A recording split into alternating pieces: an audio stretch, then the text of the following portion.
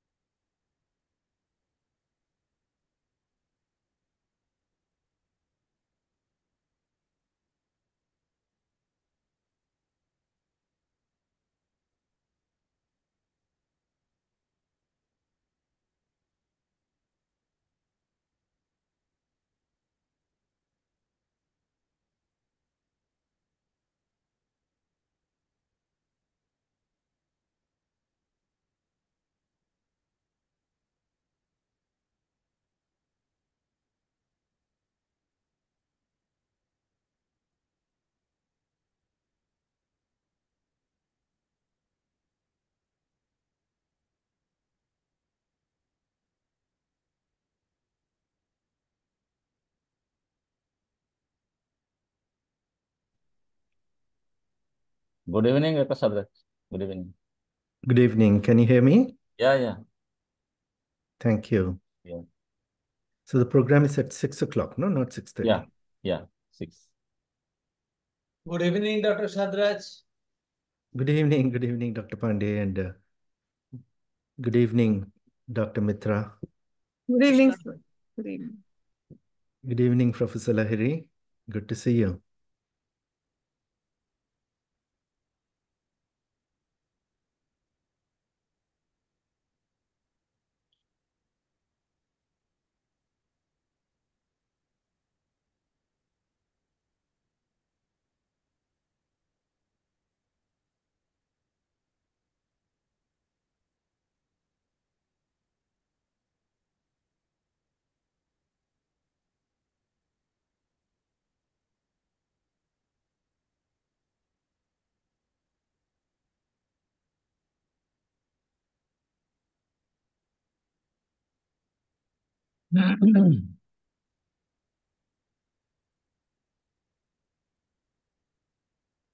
Professor Pandey, good Yes. evening. Good evening, sir. Negi sir will join. I think Negi sir will. He's joining. Okay. I have confirmed from him. He's joining. Okay.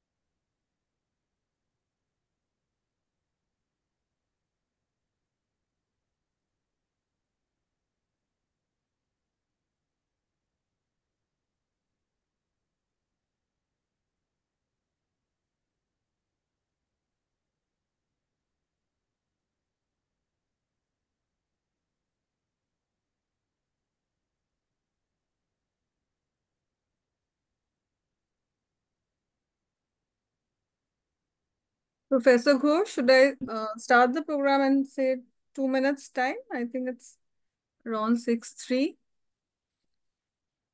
Participants are joining us.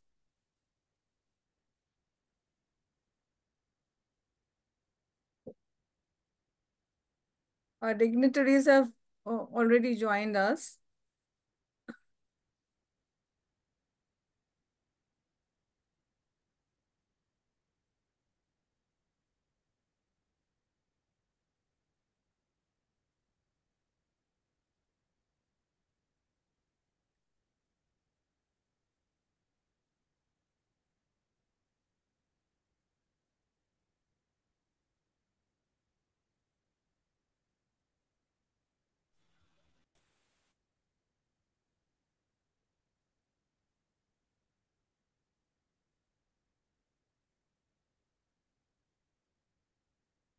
Right then, should I begin?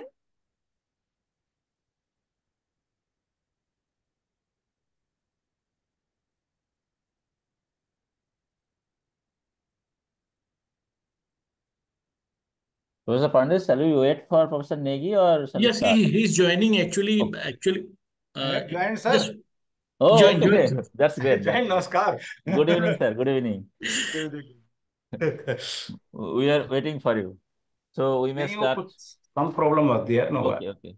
Okay. So with the permission of both the Vice Chancellors, may I request Dr. Mathur to start the proceedings? Thank you so much, sir. So it's an honor to welcome all the dignitaries and the scholars and other professionals who have joined us in this 1 week national level online faculty development program. It's on strategies for developing outcome-based curriculum and utilizing digital tools in education. This FDP has been organized by Netaji Subhash Open Universities in Institutions Innovation Council, IIC, and it is done in collaboration with Uttarakhand Open University. So I welcome you all to this inaugural session. And let me start by first asking Professor Anirban Ghosh, who is also the chairperson of our FDP organizing committee. He is a professor of commerce and also the director of SICA in NSOU. So over to Professor Ghosh for the inaugural address. Thank you, Professor Mathur. Good evening to everyone. It is my privilege to welcome all the dignitaries who have joined online from different locations. Today's chief guest, Dr. Basir Ahmed Sadraj, Director, Commonwealth Educational Media Center for Asia, the Vice Chancellors of both the host university, Professor O.P. Negi, Honorable Vice Chancellor, Uttarakhand Open University, and Professor Indrajit Lahiri, Honorable Vice Chancellor, Netaji Subhash Open University, Kolkata. My esteemed colleagues at Netaji Subhash Open University and also my counterpart from the Uttarakhand Open University. I would also like to invite my dear participants who have joined this online FDP from different parts of the country. We are very happy to welcome all of you because this is our maiden venture under the academic collaboration of two open universities to organize this 1 week faculty development program.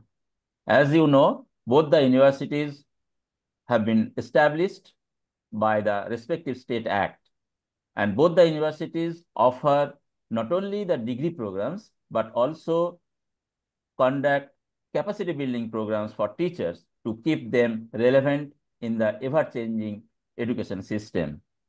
I may mention, especially after introduction of National Education Policy 2020 and the integration of ICT in the pedagogy after pandemic. So both the events are very important in education sector. Through NEP, that is National Education Policy 2020, we have to design, we have to prepare the course content in such a way that all should have the specific learning objectives and learning outcomes. Because learning outcomes are one of the key determinants of the success of the future workforce. So the course content of this particular faculty development program has been designed to address various aspects of NEP 2020. How do you prepare the program objectives or program outcomes, as well as we have tried to include the topic, how do you utilize the digital tools in the course delivery mechanism. We always remember and acknowledge the relationship with our esteemed partners like SEMCA and Uttarakhand Open University. Here I may quote Henry Ford: "Coming together is the beginning, keeping together is the progress, working together is a success." And we are grateful to the Commonwealth Educational Media Center for Asia for their support in various skill development projects since 2014. And we are also looking forward to our next project, which will definitely strengthen our relationship in days to come. We are also thankful to the authority of the Uttarakhand Open University for their support in the present faculty development program. We are overwhelmed to receive the responses from the faculties from across the country who have shown their interest in the online program. I hope you will have a good learning experience towards the end of the 1 week long faculty development program. And there will be some activities. After successful completion of the activities, the participants will get the completion certificate. With these words, I again welcome all of you to participate in this very important 1 week online faculty development program. And through this FDP, we will also learn how to conduct the online programs, and on the basis of your feedback, we will improve the course content as well. So thank you again to all the participants and all the dignitaries. Thank you. Over to Professor Mathur. Thank you, Professor Ghosh, for your inaugural address. It was definitely benefited the participants. They have come to know in a short manner how this FDP will benefit them, because learning outcomes and objectives are definitely very important. Now, I would like to go over to Professor Jitendra Pandey to introduce the theme and the modalities of the FDP. Professor Pandey is also one of our chairperson of the FDP organizing committee, and he has helped us throughout to organize this program, as well as the Uttarakhand Open University LMS has been in his control, and we welcome him also to the FDP. And sir, we would like to hear from you the theme of the program. Honorable Vice Chancellors, Professor Indrajit Lahiri of NSOU and Professor O.P.S. Negi of Uttarakhand Open University, our distinguished chief guest, Dr. B. Sadrach, esteemed colleagues, respected resource persons, and dear participants, a very warm welcome to all of you. I would like to start by extending my heartfelt thanks to the leadership of Netaji Subhash Open University,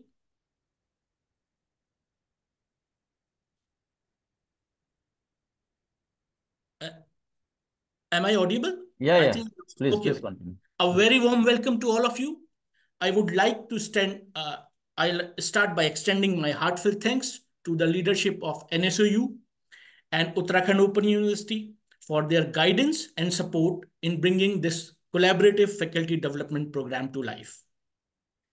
The theme of this FDP, Strategies for Developing Outcome-Based Curriculum and Utilizing Digital Tools in Education, is crucial for today's educational landscape. We are moving towards a learner-centric, outcome-oriented model where outcome-based education guides us to set clear objectives, align our teaching strategies, and measure student progress effectively. This program will equip us with practical strategies to create impactful, outcome-driven curriculums that not only meet educational standards, but also prepare students with the skills they need for the future. Additionally, the program focuses on harnessing digital tools to enhance the teaching learning experience. By introducing platforms such as interactive whiteboards, virtual classrooms, collaborative apps, this FDP will empower you with the skills to make your classroom more engaging and accessible. For your convenience, all recorded lectures will be made available on our learning management system. Each registered participant will receive login credential and the link to access the LMS, where you can find the schedule and resources of each session. Certificates of participation will be provided to all the participants who meet the course completion requirements. To complete the program, you will need to attempt quizzes on the LMS after each module, which helps reinforce key concepts from each session. Once these requirements are fulfilled, you will be able to download your certificate directly from the LMS. I encourage everyone to make the most of this opportunity, engage actively, and explore how we can collectively advance our learning methods to benefit our students. Let us look forward to an enriching, collaborative journey together. Thank you and best wishes for a successful and inspiring week. Thank you so much, Professor Pandey. I think you have already answered a lot of questions which are in the minds of the participants. So they can easily go to the LMS and all the material will be available to them there. Of course, we are always there to help them, so they can always mail us in that regard. I would now like to ask our Honorable Vice Chancellor of Netaji Subhash Open University, Professor Indrajit Lahiri, to address the gathering. Sir, it's an honor that you could join us, and thank you for all your encouragement. Over to you, sir. Thank you. Ladies and gentlemen, esteemed colleagues, and distinguished guests, it is both an honor and a privilege to stand before you today at the inaugural program dedicated to the critical themes of developing outcome-based curricula and leveraging digital tools in education. As we gather here, we embark on a journey to transform our educational practices, enhancing the quality and relevance of our teaching and learning processes. In today's rapidly evolving world, traditional education paradigms are no longer sufficient. The need for an outcome-based curriculum is more pressing than ever. This approach focuses on what students should learn and emphasizes how they can apply their knowledge and skills in real-world contexts. By aligning our educational outcomes with the needs of society and the demands of the workforce, we can ensure that our students are not just passive recipients of information, but active participants in their learning journey. Moreover, we are in the midst of a digital revolution that is reshaping every aspect of our lives, including education. The integration of digital tools offers us unparalleled opportunities to enhance engagement, foster collaboration, and personalize learning experiences. By harnessing technology, we can create dynamic and interactive learning environments that cater to the diverse needs of our students. We must equip ourselves with the knowledge and skills to effectively utilize these tools, ensuring that they serve as a means to enrich the educational experience rather than detract from it. Throughout this program, we will explore innovative strategies and best practices for designing and implementing outcome-based curriculum. We'll delve into case studies and engage in hands-on workshops that will empower us to integrate digital tools into our teaching methodologies. I encourage each of you to actively participate, share your insights, and collaborate with your peers as we seek to redefine our approach to education. As we move forward, let us remember that our ultimate goal is to foster a culture of continuous improvement and lifelong learning. We must adaptable, open to new ideas, and committed to our students' success. Together, we can create an educational ecosystem that not only meets today's challenges, but also anticipates tomorrow's needs. I sincerely thank Professor O.P.S. Negi, Honorable Vice Chancellor of the Uttarakhand Open University, for collaborating with the Netaji Subhash Open University to organize the faculty development program. Today's event is the starting point of the joint academic journey of UOU and NSOU. I also thank Dr. B. Sadraj, Honorable Director of SEMCA, for being with us on this auspicious day of the joint venture of UOU and NSOU. Dr. Sadraj always encourages and supports the different academic endeavors of NSU as a friend and guide. I appreciate the organizers' dedication to this vital work, and let us make this program a remarkable success. Thank you and namaskar. Thank you so much, sir. Thank you for your enlightening address. We would now like to move on to our next program, which is the address by our chief guest, the Honorable Director SEMCA, B. Shadraj, sir. Sir, he joined SEMCA actually in June 2022, but prior to his work in Commonwealth of Learning, he has managed ICT, 4D, and skill development programs in over 40 countries around the world. He has been working for organizations such as International Development Research Center, Canada, One World International, UK, Transparency International, Germany, and the British Council of India. Dr. Shadraj earned his PhD in Information Science from Loughborough University, UK. We welcome you, sir. It's indeed an honor to have you as a chief guest on this FDP program. So over to you, sir. Thank you so much. Thank you for inviting me to join this very important effort, a groundbreaking effort. For the first time, probably, in my knowledge, two open universities have come together to launch an online-based capacity building program for faculty members. Perhaps such collaborations happened in the past, but I see this as a very good venture in terms of two OUs coming together, initiating this process.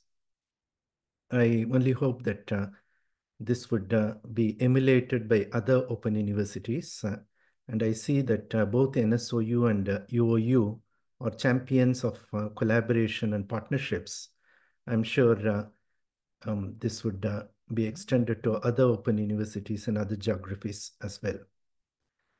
Having said that, I would like to thank dear Professor Indrajit Lagari, the Vice Chancellor of Netaji Subhash Open University, and dear Professor O.P.S. Negi, Vice Chancellor of Uttarakhand Open University, for inviting me to join this effort as one of your speakers in the inaugural session. This effort would not have been possible unless our dear Professor Jitendra Pandey and Professor Anirban Ghosh not put together such an interesting interwoven partnership between UOU and NSOU. These two professors have been very innovative in bringing like-minded individuals together in terms of co-learning and knowledge sharing. Thank you, dear Professor Ritu Mathur Mitra and Professor Ashutosh Bhatt for coordinating this important effort. I think you are setting a new yardstick, a kind of a milestone, which would set a kind of a good benchmark for not only UOU and NSOU to measure the success, but also stand as an exemplar for, as I mentioned, other universities to emulate. I wish to thank all the participants who are likely to be very busy over the period of 1 week, actually spending their valuable evenings, 7 to 9 p.m. and today an extra 1 hour in this inaugural session for being together. And this is phenomenal. I think, quite a few of us would like to do many other things in the evenings, but somehow I see that close to 60, 70 people who have joined us today have, decided to dedicate their time in coming together and co-learning on an important topic, which is strategies for developing outcome-based curriculum and utilizing digital tools in education, which is a very important topic. And it is also nice to see that one of the most powerful digital tools since the pandemic, at least I would say, Zoom, is being used to carry out this entire week-long session fully online. So this is a great testament to the use and the utilization of digital tools for developing educational strategies. So well done, colleagues.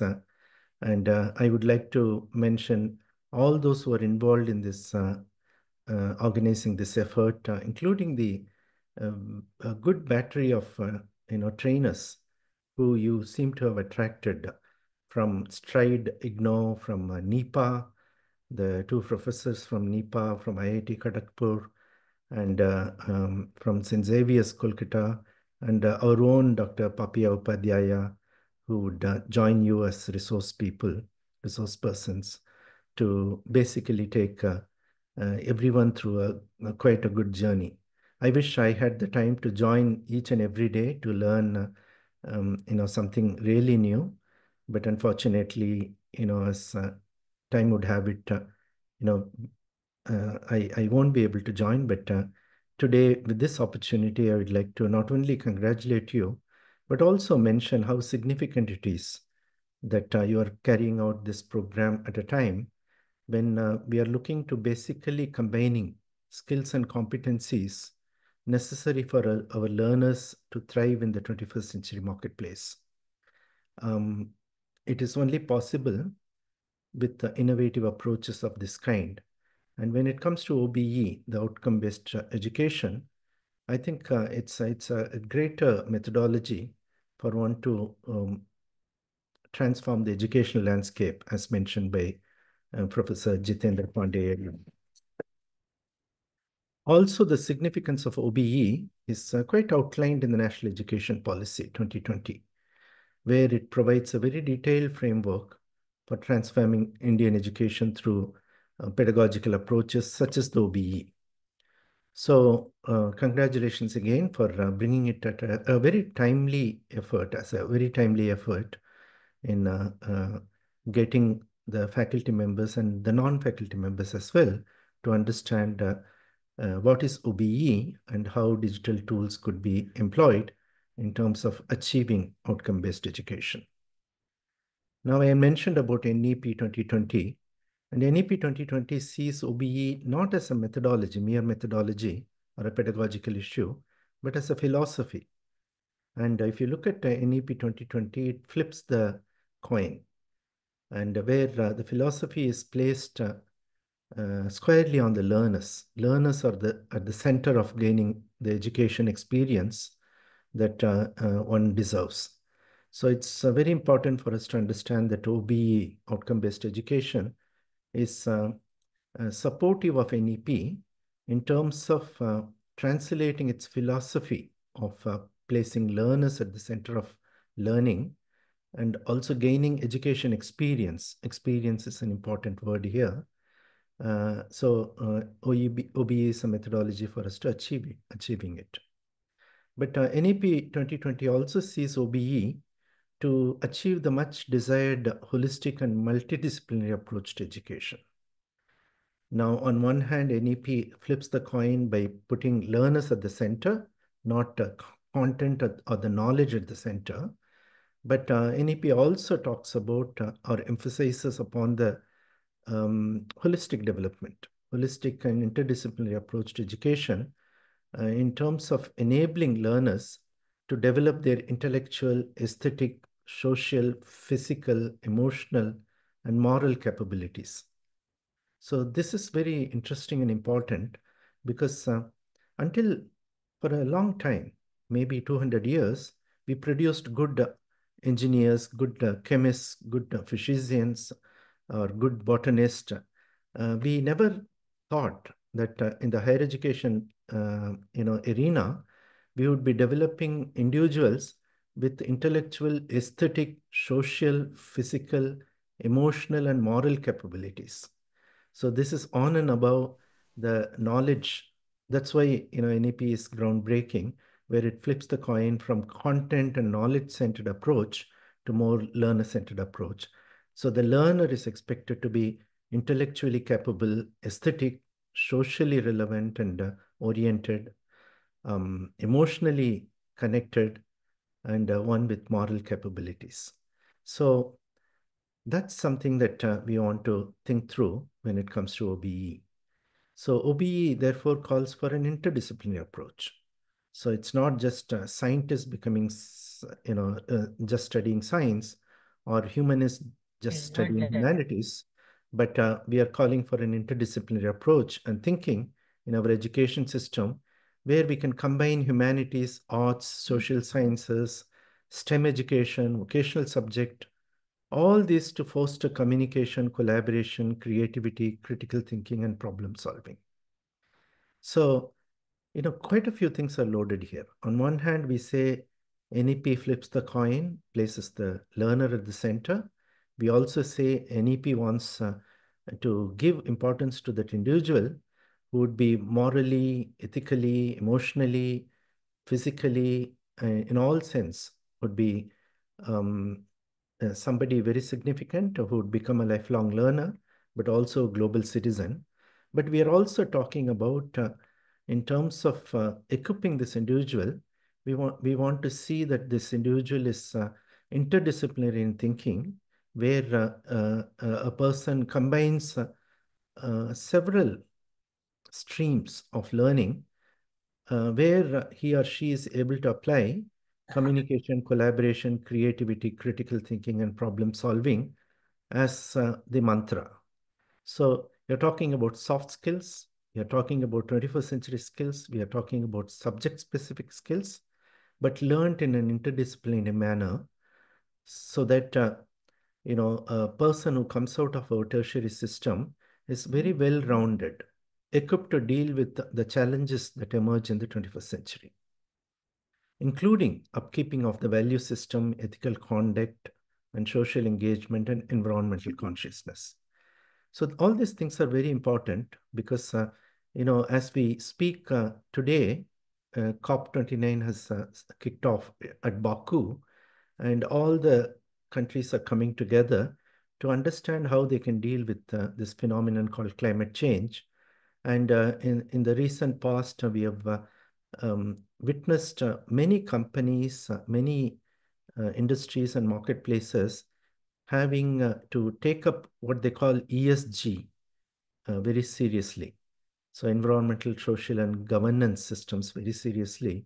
And even if you look at the SDG 17 goals, unlike the MDG goals, SDGs have combined all the three: social, economical, and environmental, what they call the triple bottom line. So today's individual is not good enough if he or she is a doctor or an engineer, but if that same person is able to upkeep the value system, ethical conduct, social engagement, and environmental consciousness, that person is going to be much more valuable to society rather than being a mere somebody. So that's where OBE is really placed. So the core elements of OBE, outcome-based education, as we discuss the next 5 days, are going to be very, very interesting and important for you.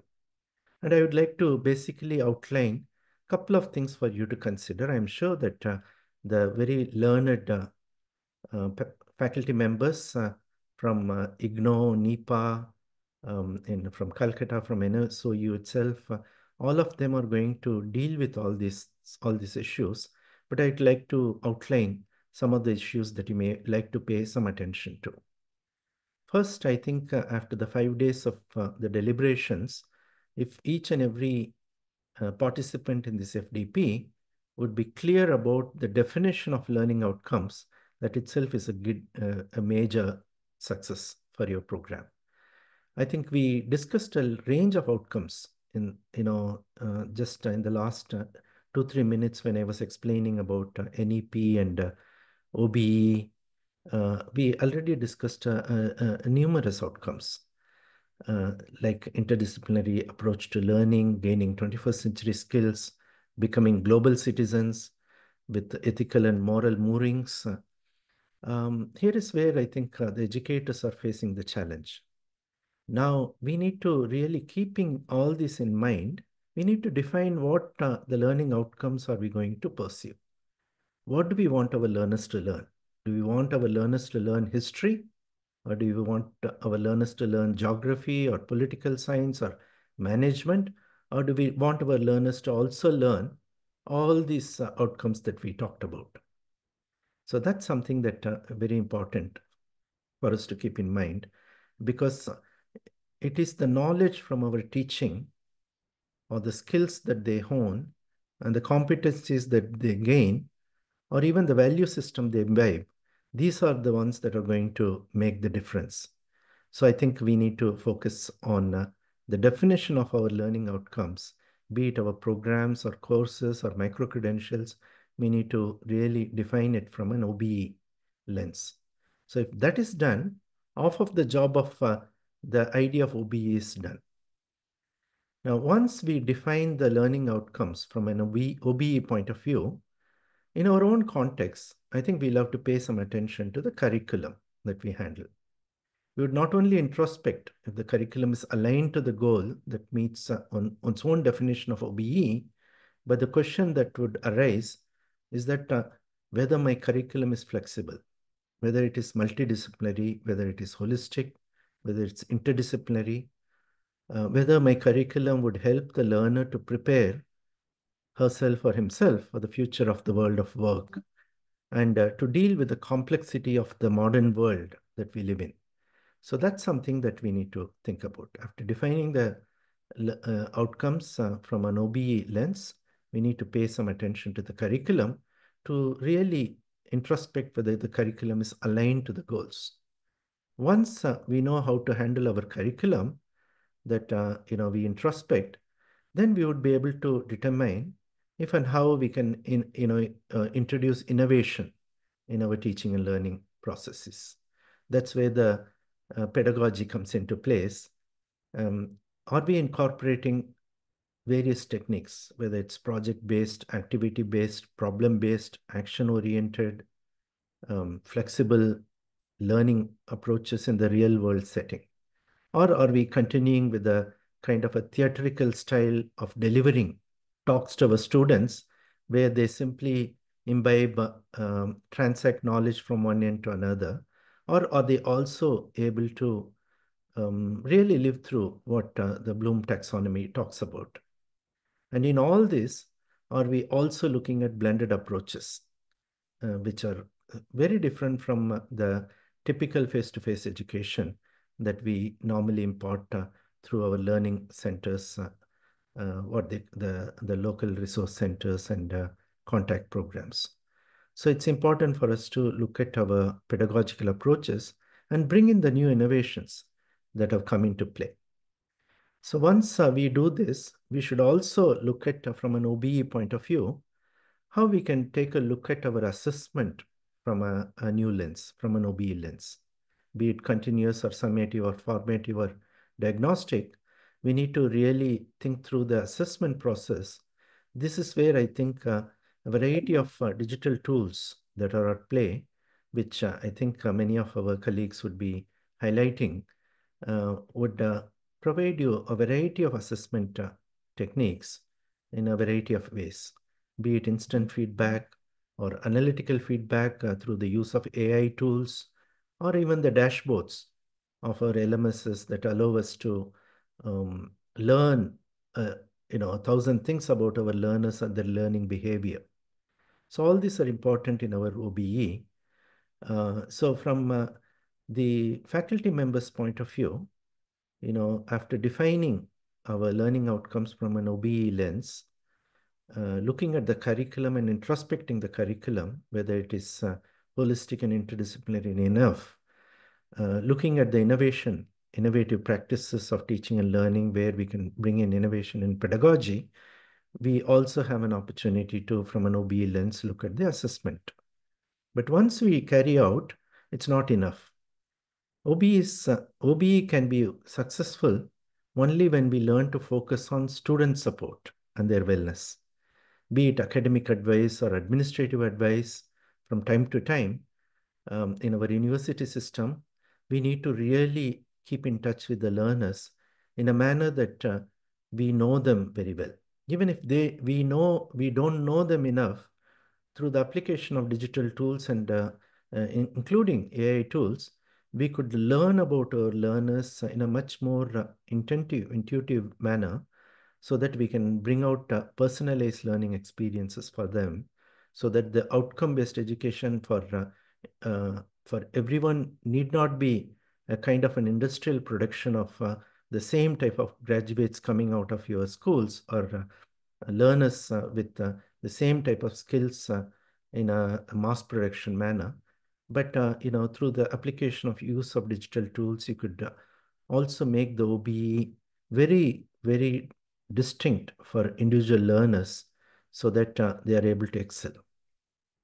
So student support and their wellness is extremely important.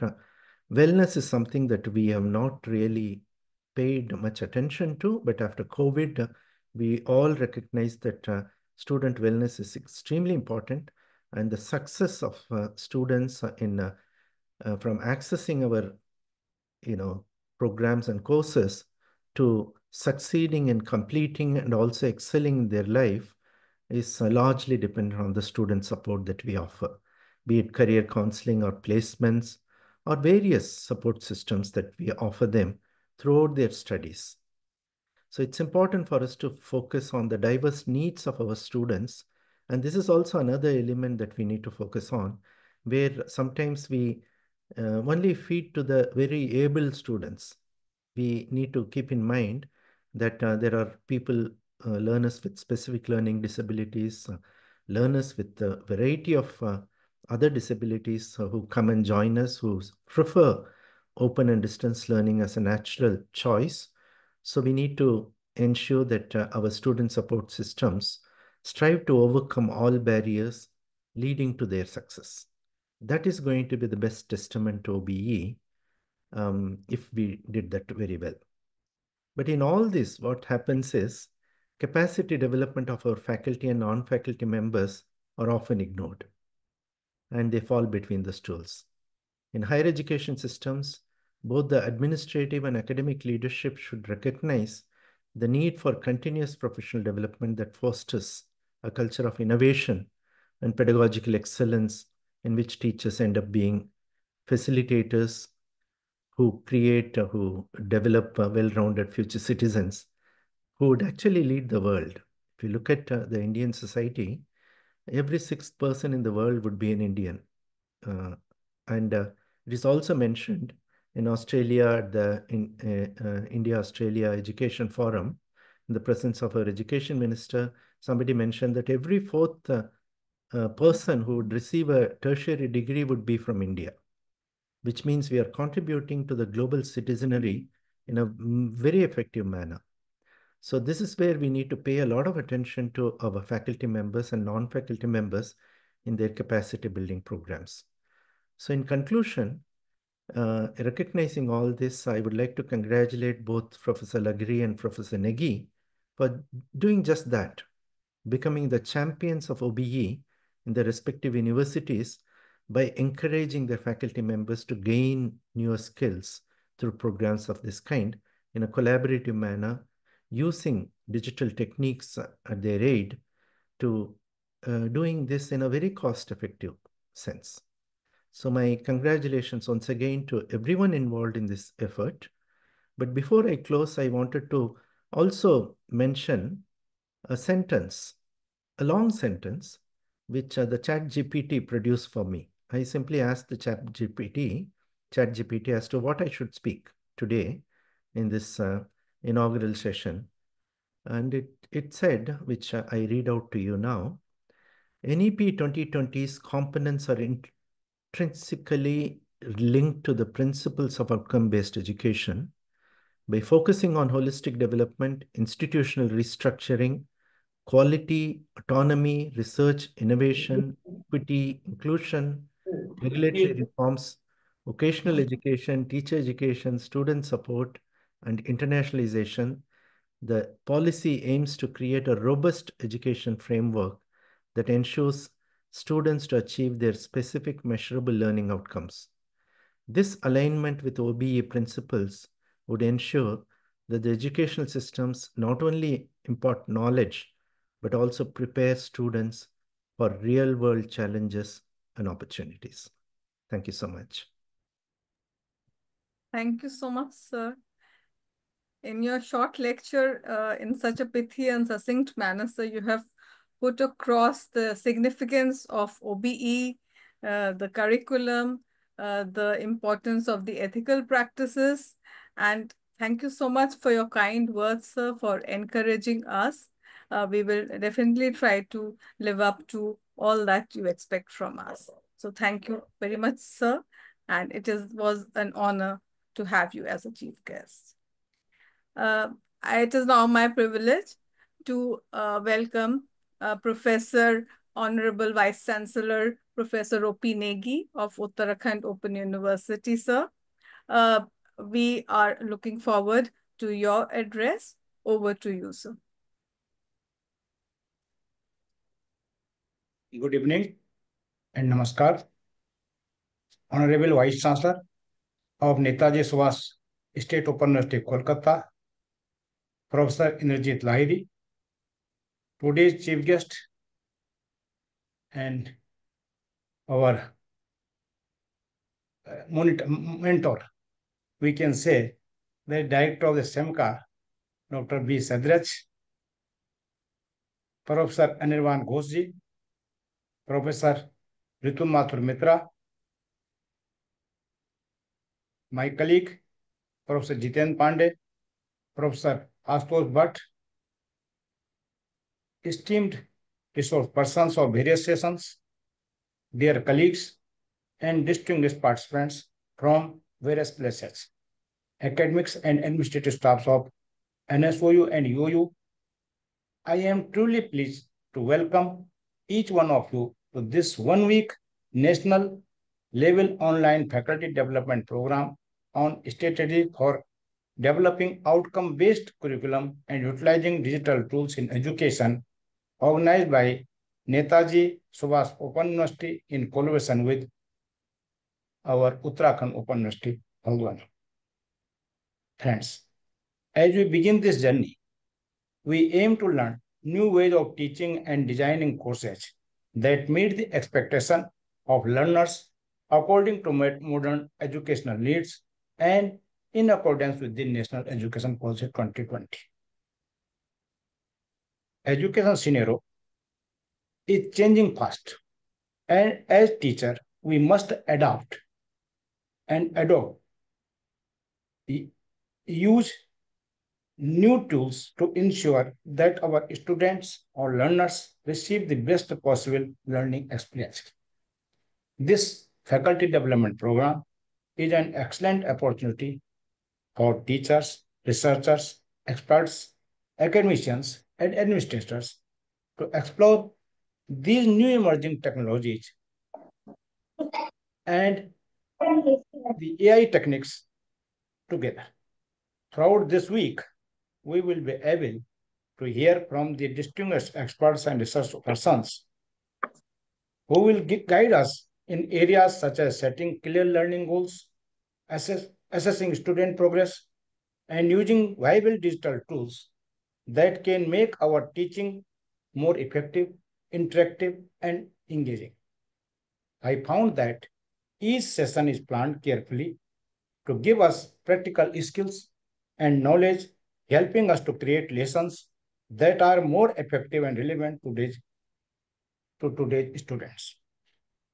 I encourage all the participants to make the most of this opportunity by actively engaging in each session and applying these insights to your own teaching and learning pedagogies.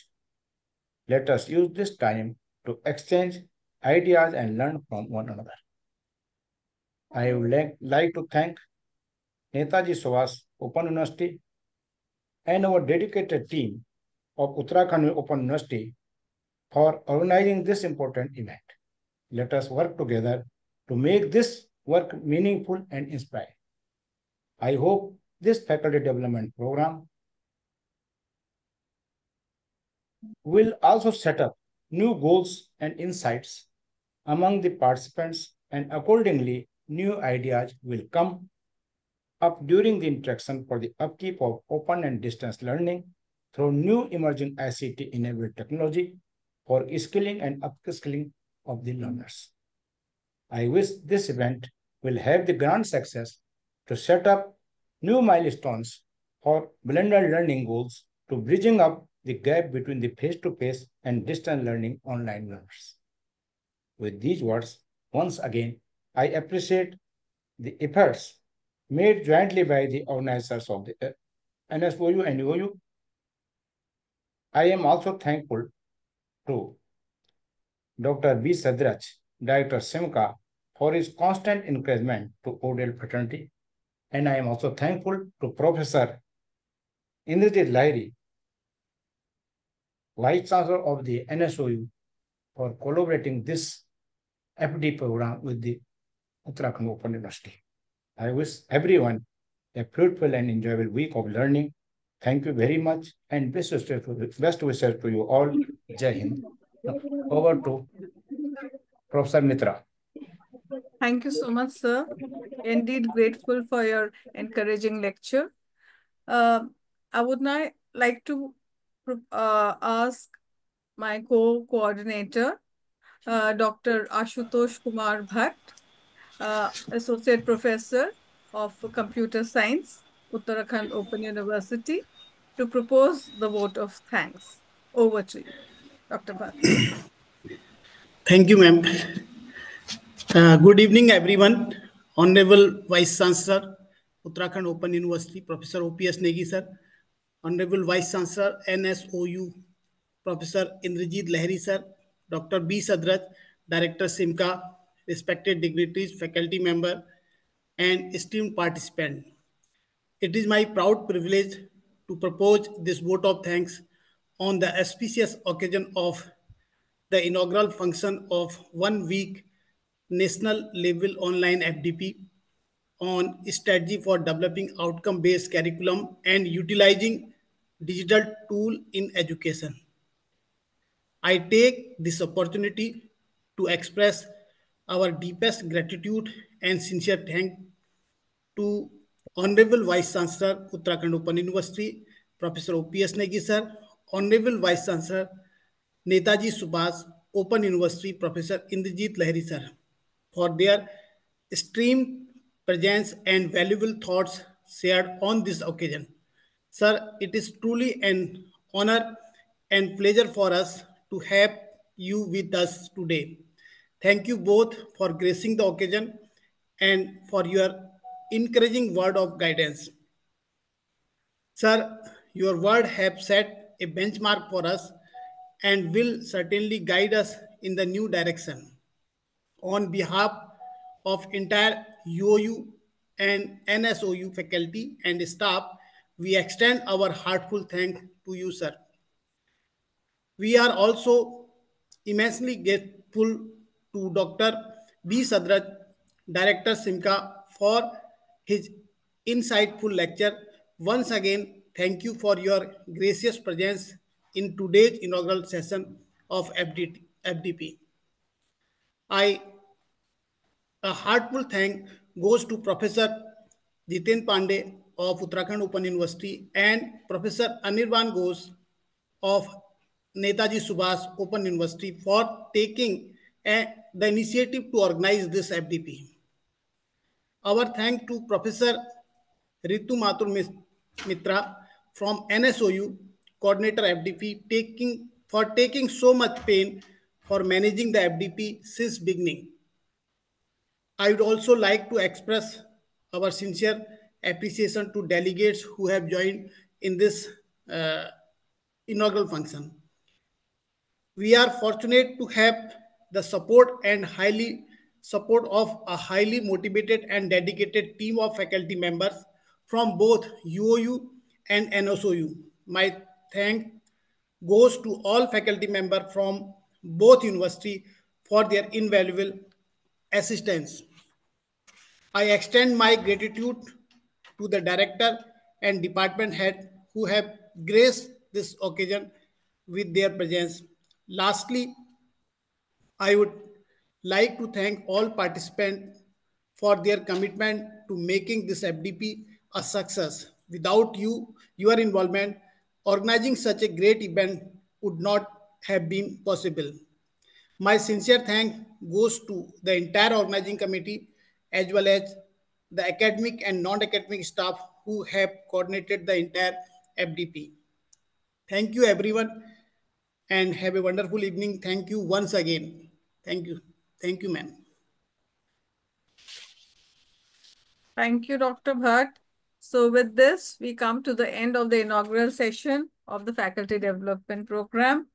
Once again, I would like to thank everyone from the bottom of my heart. We have also finished on time. That is important.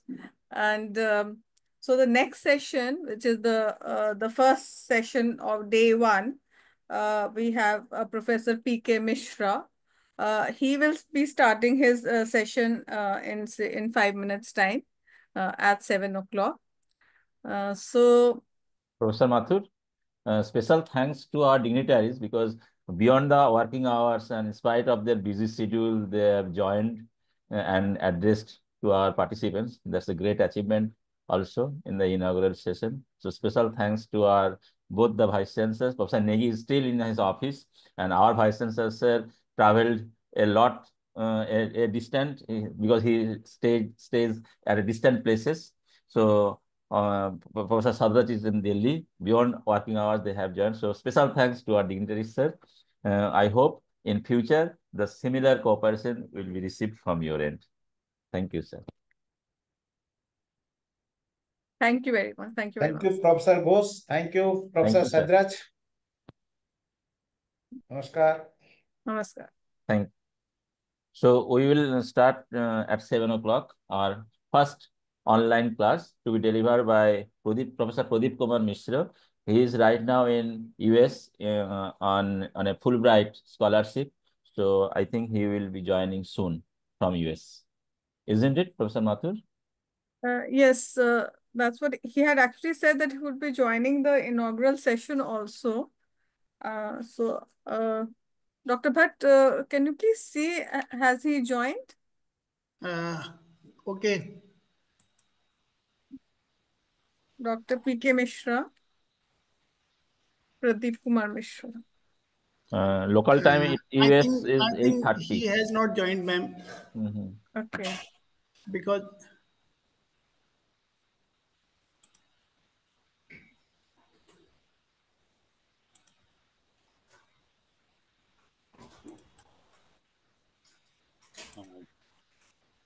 I Professor think Mathur, Misra has joined. Professor Ghosh. ma'am, Yes. he has not joined. Okay. Oh, Professor, Okay. good morning. Okay, joined, sir. Joined. yes, sir. Yes. Okay. Good Here evening it is from evening. Here it is Good evening, sir. Good morning from evening, sir. Good evening, sir. Good, Or is it good good morning. morning for you, sir? Good morning. Ghosh साहब कैसे हैं? बढ़िया। Okay, fine, fine, sir, fine. How is the weather there? It is cold weather is or wonderful. okay? अच्छा है यहाँ तो 25-30 तो अच्छा, बढ़िया चल रहा है। normal, normal. Florida is good. हाँ। Okay. Sir, good evening, sir. हाँ, good evening, good evening. Sir, I am from Karnataka, South India. Me? I am No, from the Karnataka. participant. Okay, Participant. Okay, okay. Mr. Sir, we received a good response from our wonderful. country. Around 60 participants are there. It is our beyond imagination. नहीं, इतनी बढ़िया team है आपकी, है मैथुर में तो इतना participant तो मिलने ही हैं। We are very happy to get this response from the participants. And we are trying to deliver the quality service, quality content. And our resource pool is also very good, like you said. You have readily accepted our invitation. हाँ, जब मैंने accept किया तो मुझे था कि 9:30 होगा, अभी 1 घंटे का, क्योंकि यहाँ पे शाम के समय टाइम एडजस्ट कर देते हैं विंटर में। अच्छा, अच्छा। तो now the difference is 10 hours 30 minutes। पहले 9 hours 30 minutes था, तो मुझे था अच्छा। कि 9:30 रहेगा तो I will deliver a lecture, but it's okay, no issue. Okay. We are grateful Thank you to so much, sir.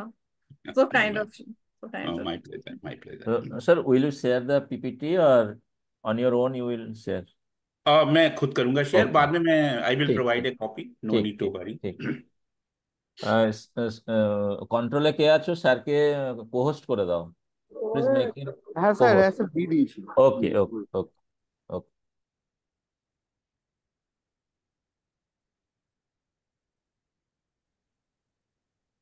तो घोष साहब, this is 1 week programme?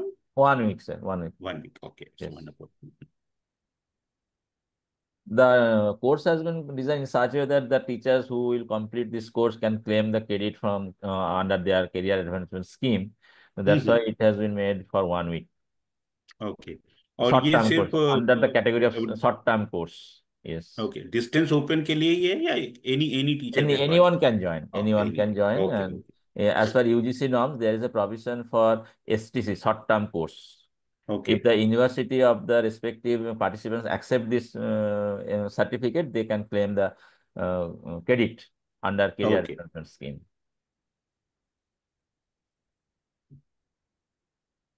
Professor Mathur, you may start Yeah, because shall Sir we has start? joined. Yes. Sir Yes. has already joined. It So is 7, it is right? also 7 or Yes. you may start. Right. हाँ, take your time, no issue. No, sir, it's 7 now, so we can start. So welcome to all the participants. So this is the first day, day 1 and session 1 of the faculty development program. And it is an honor that we have Professor P.K. Misra with us. His topic of discussion will be definition, significance, philosophy of OBE, and OBE vision and mission statements of institution. But before that, I would just like to introduce Professor Mishra, though he needs no introduction. Professor P.K. Mishra is Director, Center for Policy Research in Higher Education, National Institute of Educational Planning and Administration, that is NEPA, in New Delhi. His research specializations are teacher education, educational technology, and higher education. He has received several prestigious international research scholarships that include the Fulbright Nehru Academic and Professional Excellence Fellowship of United States India Educational Foundation, the Commonwealth Academic Fellowship of CSC UK, Doctoral and Senior Researchers Scholarship of DAAD Germany, Erasmus Mundus Visiting Scholarship of European Commission, National Scholarship of Slovak Republic, Mashev Scholarship of Israel Government, and Research Exchange Scholarship of FMSH France. He has been a member of the academic bodies of several institutions and organizations. He has visited many countries for different educational purposes, published widely, nationally and internationally, and completed research and development projects and developed educational media programs. His recent books, Teaching Competencies for 21st Century Teachers, Practical Approaches to Learning, and Learning and Teaching for Teachers, it has impacted teachers and teaching practices globally. And I would request the participants to also have a look at these books, which the link of which will be uploading, or it has already been uploaded in the LMS. So over to Professor Misra. Thank you so much, ma'am. Thank you so much. Thank you so much for having us with us. So, friends, a very good evening to all of you. Although I'm in USA, so from my side, it's a very good morning. It's of course very good morning and evening both. First of all, grateful to Professor Anirban Ghosh and Professor Mathur for giving me this opportunity. Because whenever I am participating in any such program, basically I'm learning a lot. So today will be going to be my learning day, and I'm going to learn from all of you. Friends, wonderful, and we also welcome and will we join the team to welcome you to, because you are part of this program. And I always say that whenever we are joining any program, the purpose is not to join the program. The purpose is to learn something for our development. You are not learning for Professor Ghosh. You are not learning for Professor Mathur. You are not learning for anyone else. Please remember, you are always learning for yourself. So when the purpose is learning, then we see things from a different perspective. When the purpose is only to participate and to acquire a certificate, the purpose is something. So I hope you all are seasoned colleagues, a very experienced colleague, and you are participating in this program. So ultimately, we are here to learn from each other, to share our stories, to ask questions, to make comments. So I invite you, don't be a mute spectator. Don't think that in online class we are going to listen all the time and only a speaker is speaking and we have to listen and at the end say thank you, this was a wonderful lecture. No. My humble request to all of you is, if possible, uh, you can keep your cameras on. If possible for you, although I know you are sitting in your home and sometimes it is not possible, if this is no issue. And the second is, feel free to ask questions. Feel free to make comments. Feel free to share stories. This is not that I have been invited and I have all the authority to talk all the time. No. The best learning is where a speaker is speaking less and participants are speaking a lot. So feel free to ask questions. I will also ask questions, but you have to also ask questions. So I will try to make this session interactive, where we are talking to each other, asking questions, listening to each other, and of course we all are learning. As I said, I am also going to learn, and you are also going to learn. So, friend, we will start, and I have a presentation. Don't worry, I will share a copy of it. So no need to take pictures or something like that. The full presentation is of yours. The one protocol that we have to follow, that when we are in online learning, we have to be very careful. If you are speaking, please speak. But when you are not speaking, be careful that your mic is on mute mode. This is the only protocol I can say we have to follow in online learning. Otherwise, it's perfectly fine. So give me a minute to share my presentation. And can I speak sometime in Hindi and sometime in English, or I go in English only? Yes. As you like, sir. Okay. English, So, as you like. and this is to participants also. Please feel free to share. Sometimes we are having a wonderful idea, but we are not sharing. Okay, I'm not comfortable. So the language, I know only Yeah. 2 languages. So if you are comfortable in Hindi, share your thoughts in Hindi. Comfortable in English, share your thoughts in English. Don't let language become a barrier Yes. for not expressing your thoughts. Okay. So give me a minute to share my presentation. Just a minute.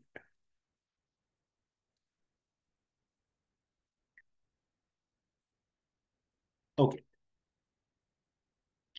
So, friends, I am starting with a question, a very wonderful, simple question and nothing specific about it. The question is like that. So you are building a beautiful home for yourself, and you plan to make a study room for yourself in your home. तो अपना एक घर अच्छा सा बना रहे हैं और उसमें आप अपने लिए एक स्टडी रूम बनाना चाहते हैं. So my question is, what design facilities will you choose for your study room? This is question one. And the second question is, on what basis will you decide on the design and facilities? So two questions related to this. You are building a home and you are making a study room, and you are asking, I am asking you, आप किस तरह का study room बनाएंगे, किस तरह की facility रखेंगे, and what basis you will decide the design and facilities. So this is a question you can type in the chat box, but I will be very happy to hear some of you, and then we will move. If you will speak, it will be wonderful. So please feel free to speak, unmute yourself and speak and mute. Anybody can take a lead. Anybody, no hesitation. We are in a group of wonderful colleagues. Ji Chakravarti, Professor Kaustubh Chakravarti ji, please. Sir, good evening, sir. Good evening, good evening. Firstly, to answer your first question, what design or facilities will you choose for your study room? What I would prefer is that since I am a computer teacher, so I would prefer to have all the basic necessities that should be present in my room, which will include a proper study shelf that will have the books and necessary study materials. So whenever I want, I can access it, followed by a proper study place, so that I can install one proper computer over there and I can do my research and study for my uh, purposes. And on what basis will you decide the design facilities? Obviously, because study room is a very, very meditative place for each and every teaching professionals. So obviously, my first basis should be, it should be a completely isolated so that it is away from the crowd, so that we can completely focus on our study process and lesson planning and other things. Wonderful, wonderful. Anyone else? One more, one or two colleague more, and then we will move. Yeah.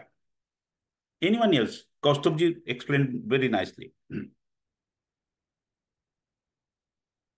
Don't be shy. Don't be shy. Sir, Please one speak. point I can add. Yeah, One Sudhir point. ji. Sir, natural light must be come in the room, Natural sir. light. Okay, natural light must come in the room. It's my Perfect. last criteria. Okay. Anyone, any quick comment more? One point I added that Wi-Fi facility. Wi-Fi facility. No issue. Wonderful. So I wish all of you are going to make a very wonderful study room. Okay, let's move to another question. You have been assigned to develop a content and a teacher course. We all are teaching different courses, and you have been assigned to develop content as well as teach a course, 2 credits. And the title of the course is Distance Education in Digital Age. So this is a topic anybody can teach, or anybody can develop a content. So my question is, 2 questions again. First, what will be your measure to decide the content? Of course, this is a 2 credit course, so you have to decide content accordingly, but what else you will keep in mind while deciding the content? And the second thing is, how will you decide your strategies to teach? So your first measure, your first task will be to deciding the content, and then the second task will be how you are going to teach. So how you will take decision regarding both, deciding the content and deciding how to teach.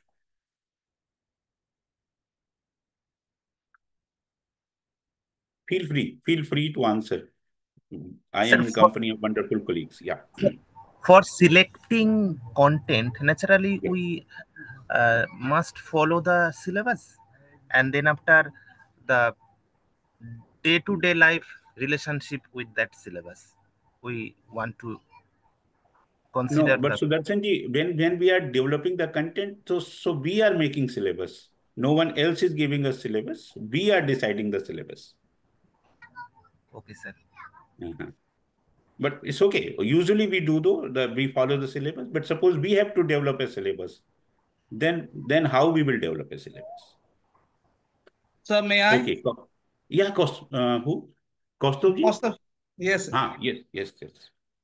Sir, no matter whichever discipline it is, when we develop a syllabus, we obviously should have an expectation of activating prior knowledge, what the student should be knowing earlier. What are the proactive knowledge that the student should be carried? Accordingly, we will design our syllabus to ensure that the learning process should not be stagnant, it should progress forward. That should be the first priority of the syllabus, setting up a syllabus.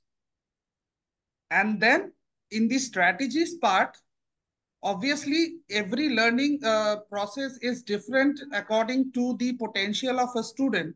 So we should ensure that our teaching methods or the strategies should be flexible enough with multiple activities and the relevance to the multidisciplinary concepts where the people can relate themselves easily without having much of the conflicts of similar contents or ideas.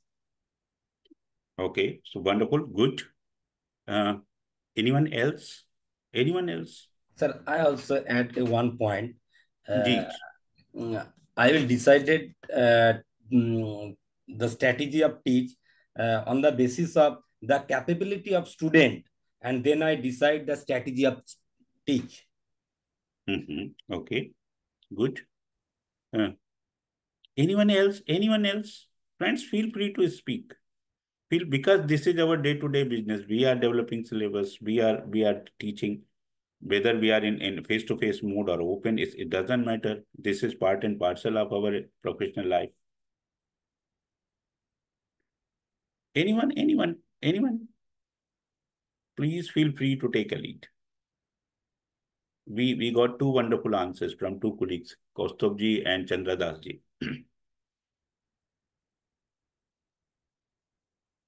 Okay, so no one is coming forward. All are in a mood to listen. It's okay. There are some answers in the chat box, sir. In the chat box. Okay, now people are feeling more comfortable to write in the chat box. Okay, let me have a quick look. What is in the chat box, and then we will. Okay. Okay, useful. Can't help the level of the student is okay. Fine. Thank you. So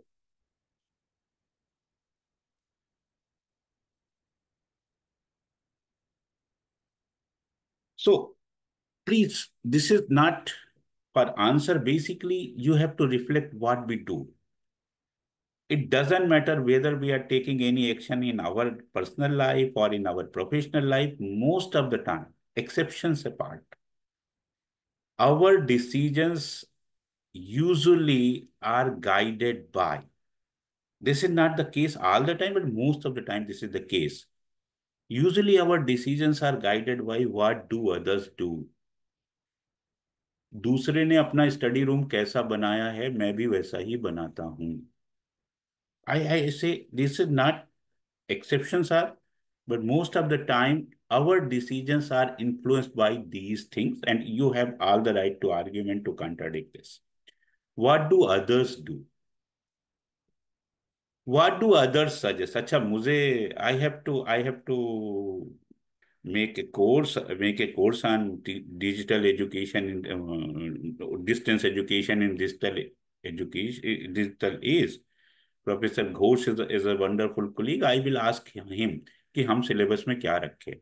I will ask Professor Mathur what can we put in the syllabus. So what do others suggest? What do we think? Sometimes it's okay. So we are thinking, okay, in a study room, we need proper light. Fine.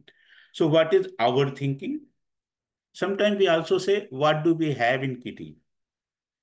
If we are having a lot of content, I will put everything into it. If the topic is new, the course title is new or something is new, if I have something less, I will put less. ज्यादा होगा तो ज्यादा रख देंगे, कम होगा तो कम रख देंगे. If I have a wonderful lot of money with me, I will make a bigger study room. If I have less money, I will make a small study room. Usually we do this in whether it is our life or it is our profession. What do others do? What do others suggest? What do we think? What do we have in kitty? चंदा दास साहब ऐसा ही करते ना, या कुछ ऐसा करते? Our decisions are influenced by this.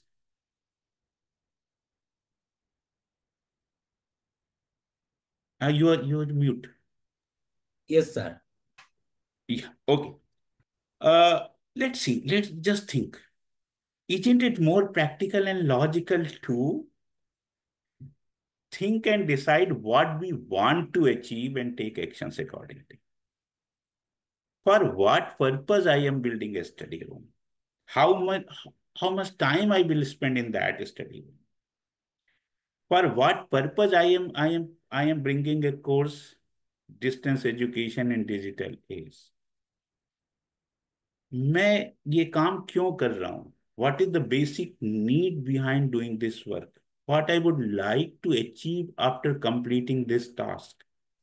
What I would like to achieve through my course? The moment I decide this first, our whole actions come or go in a different way rather than we are just deciding on what others are saying.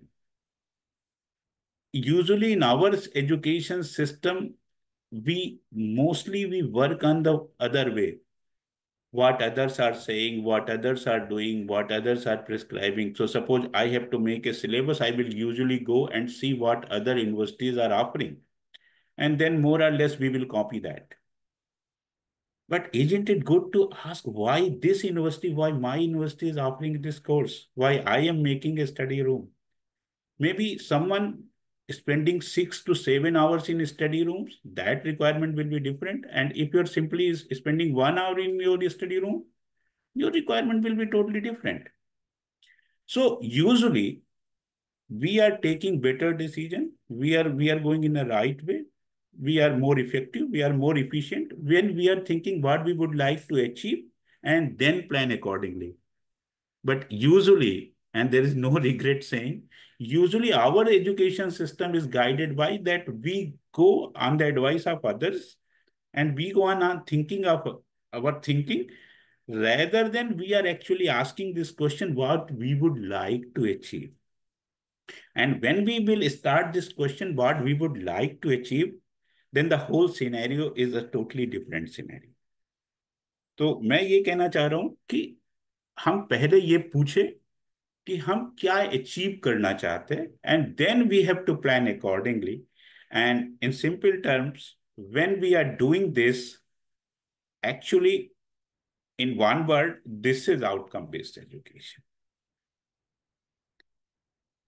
This is outcome based education. I will explain this in detail. But in outcome based education, we are deciding first. We are giving enough attention and time to decide what we are going to achieve, why we are doing this task, what we are interested to get at the end of this process. When we are asking these questions first and proceeding accordingly, then we can say we are practicing outcome-based education. When we are not asking these questions at the beginning and simply going, then we cannot say this is outcome-based education. Nimai sahab, theek hai? It's okay? It's making sense? Yes, sir. I can see Nimai ji, I cannot see other. Maybe I can ask Kaustubh ji also. Kaustubh ji, is it making sense? Kaustubh Chakraborty ji? Yes, sir. Yes, sir. It's making sense. Usually we are doing this way or other way.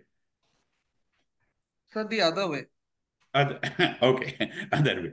So when we are doing this way, और आपको एक काम की बात बताऊं, अगर हम इस तरीके से देखते हैं तो our life also become easier because usually we follow others. वो दूसरे ऐसा कर रहे हैं तो हमको भी ऐसा करना है. But do we really need to do this?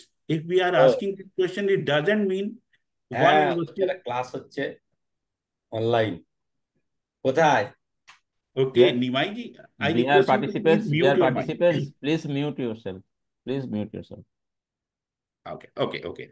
So what I was saying, usually we go, okay, this university is offering a wonderful course. We have to also offer. Are we asking with that we really need this course in our university? And maybe we are offering the same course, but whether our intent is same, whether we are interested to achieve similar thing that another university is attempting to. So when we are asking questions first, and then proceeding accordingly, then more or less we are in the zone of outcome-based education. So friends, we are going to learn a bit about outcome-based education. And of course, at the end, we have some time to do a simple exercise. So and feel free to ask questions. Feel free to ask questions. I will keep asking, but also feel free to. Because the term is outcome-based education. So outcome is but obvious. At the end, what we are getting is outcome. But the question is, what is education? You can say, we are teachers from such a long time, and this term we know very well.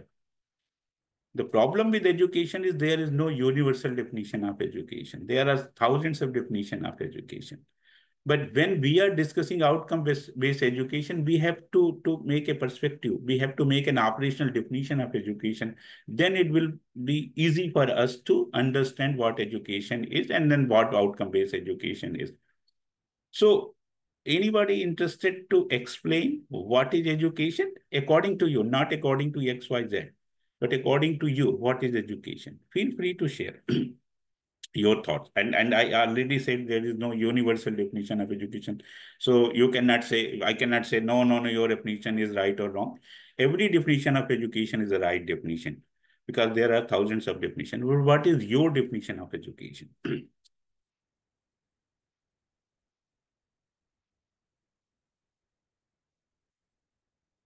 Anybody you can come forward and share.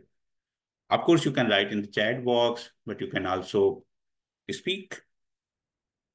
So the communication of ideas from one person to another, the communication of ideas that constitutes education. Okay. So there is one definition I am bringing before you. This is a definition, and basically this is a definition from a dictionary. So this definition is the act that I already said there are several definitions, but we will take two definitions I am going to share into account to continue our discussion. The first is the act or process or imparting or acquiring general knowledge. So act or process of importing or acquiring, these two words are very important. When we say importing, then we are relying on someone else. When we are saying acquiring, then we are doing it own. So this definition clubs both imparting or acquiring. So we are taking help of others for our education and we are relying on ourselves. Like distance education, more on acquiring. Face-to-face mode, more on imparting. So imparting or acquiring general knowledge. So look, what are the components of education? General knowledge, developing the powers of reasoning and judgment, and generally of preparing oneself or others intellectually for mature life. So it includes knowledge, powers of reasoning, powers of judgment, and of course, what is the ultimate purpose of education? Any education, any type of education is preparing oneself for others. So when we are doing it for ourselves, we are preparing ourselves. And when we are doing it for others, we are helping others. What? Intellectually for mature life. This is the term. You can explain it in very many ways. Let's go to another definition. I like this. This is not, I am not saying that this is the ultimate definition or a perfect definition. There cannot be no ultimate or perfect definition of education, but I like this. Let's see what this definition says. Education is the deliberate, systematic, and sustained. And this definition is very useful for us educators. These three terms, deliberate. This is not that education is accidental. Education is always a deliberate act, a systematic act, and sustained. Three terms, always keep in mind. The moment we are talking about education, we have to think that this is a deliberate activity, this is a systematic activity, and this is a sustained. We have to make it continuous. Effort to transmit, provoke, or acquire.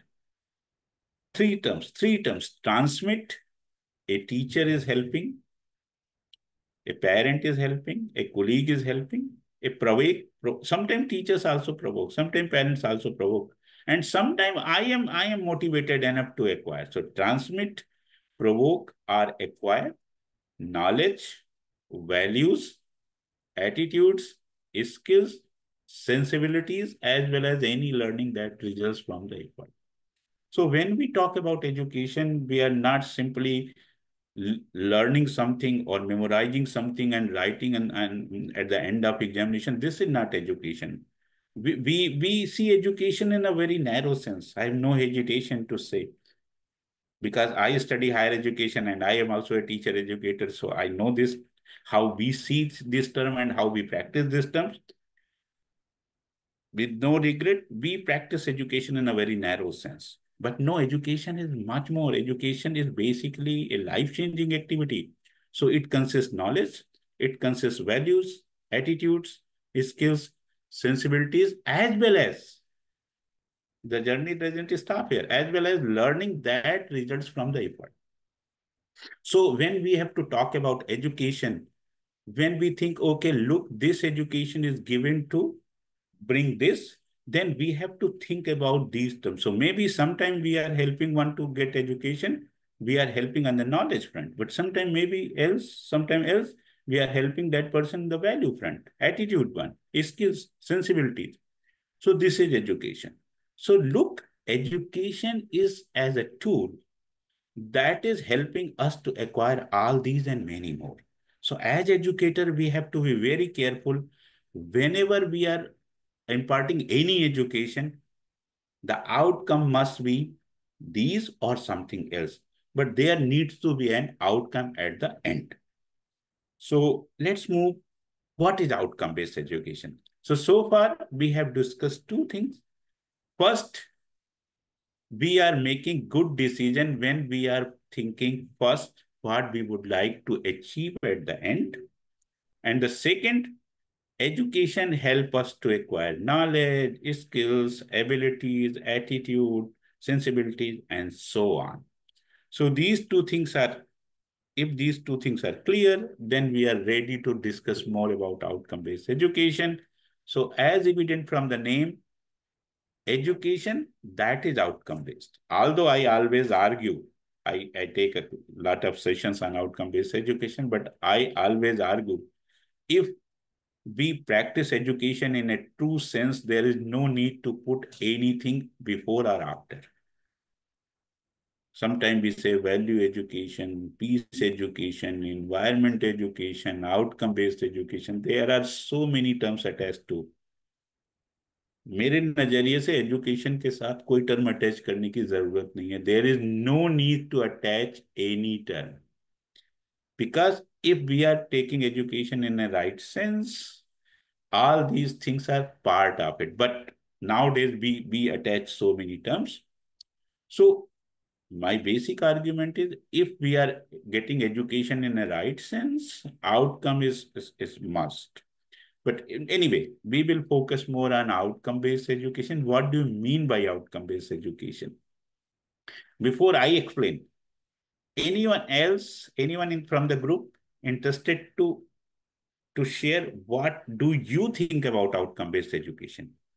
Of course, this is not your first time that you are listening this term or hearing this term or expressing this term. So what is your definition of, what is your thinking about outcome-based education? Anyone interested to share? Sir, may I answer? Ji Kostoji, yes, please. Sir, any knowledge that develops the skill of reasoning, judging, and be decisive. Okay. This is one way. Yes. Anyone else? Anyone?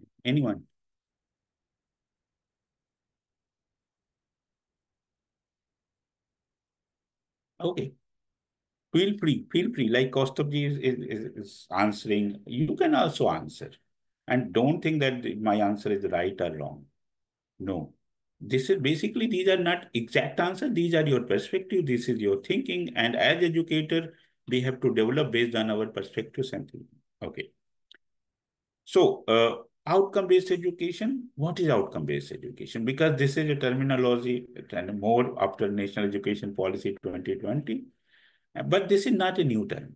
This is not a new term. Don't think that this is a new arrival and we are practicing it. Very simple. OBE is a system of education giving priority to ends, purposes, accomplishment, and results. What after that? Why I am doing this? You are a teacher and you are a computer professional and you are teaching programming to your learner. So of course it is but natural at the end of your programming course, a learner will be able to do proper programming in a right way. आप उसको सिखा रहे हैं web page कैसे बनाते हैं, so at the end आपको that learner will be able to develop a wonderful web page.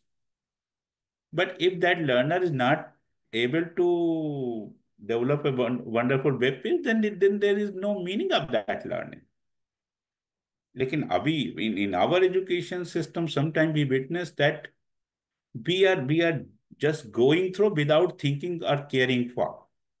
So a computer programmer is just writing a manuscript and we are assigning marks and that is okay. No. What we are getting at the end, what purpose education is, what are our accomplishments at the end, what results we are. So when we are focusing more on this, then we, in one sense or other, we can say we are in line with outcome-based education. We are practicing outcome-based education. So priorities on ends, purposes, accomplishments, and results. Then there is another take.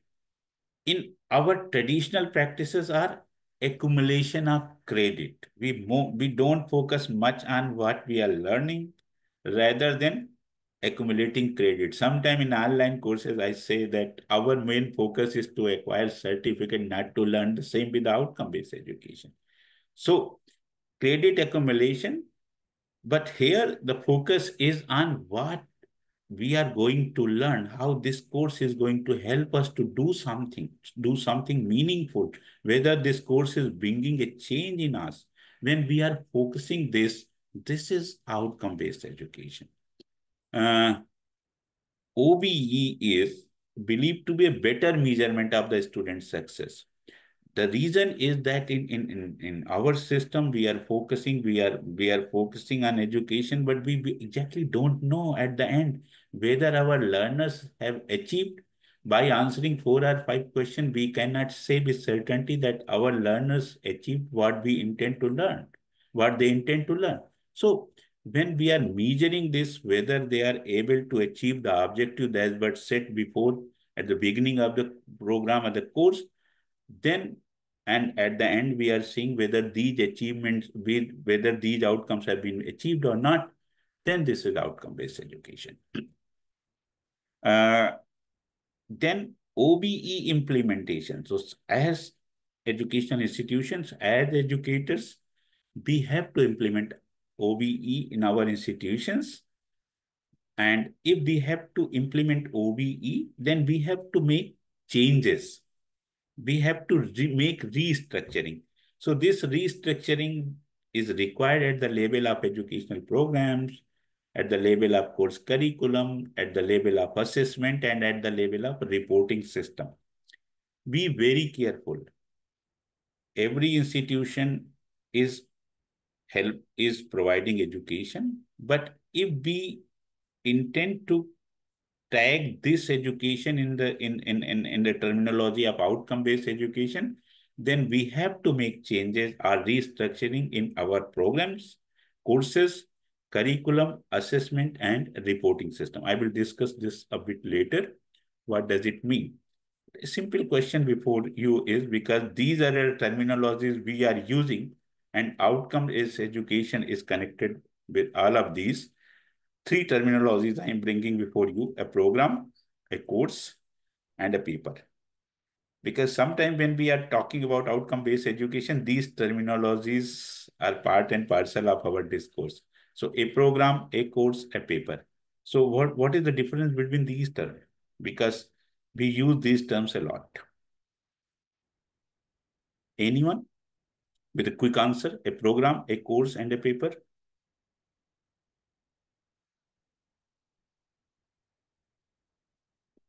Anyone interested to differentiate between these three? Okay. Yeah.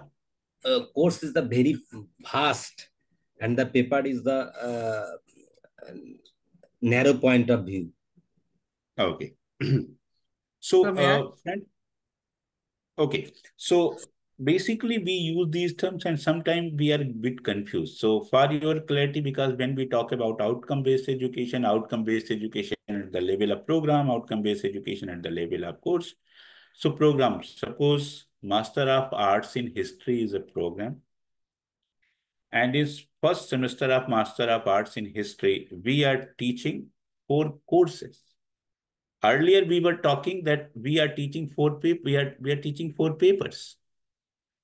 So the new terminology is the globally recognized terminology is not paper but course. But in our system, paper we were using a lot papers. So when we were a student, we were using paper. So पहले semester में the first year I have to clear 4 paper. Ghosh साहब ने भी ऐसा ही किया होगा. पहले semester में पहले साल में 4 पेपर करना, दूसरे साल में 4 पेपर करना. So the course and paper same, but program course never same. When I say you have to teach a course of 2 credit, it's not a program. Course is part of a program. So there is a program, and under this program there are 16 courses or 16 papers. So when we talk about outcome-based education, we have to think about outcome-based education at the level of the program and at the level of the course. And usually we teachers are not teaching a program, we are teaching a course. So we are teaching a course. That's why when suppose I am here and every teacher I am meeting, the teacher is saying, in this semester I'm teaching 3 courses. So 3 courses means the 3 papers that person is teaching. And these teachers are very proud of these courses. Oh, I am teaching because they design, develop, they decide everything about that course. The difference in our system, mostly someone else is deciding and we have to just follow. But the right system is where a teacher is responsible for our from syllabus to assessment. So they feel very proud. In this semester, I'm offering this course, a 2 credit course, 4 credit course. It means that teacher is taking all the responsibilities related to that course. Okay. So a program, a course, a paper. So usually, please keep in mind, we teach courses, we don't teach program. These courses are part of program. Okay. So level of outcomes. Why I was discussing this? There are course learning outcomes. These outcomes are related to course. What our learners are going to achieve when they are completing this course. Distance education in digital age, what they are going to achieve when this course is complete. So the one type of outcomes we design course learning outcomes.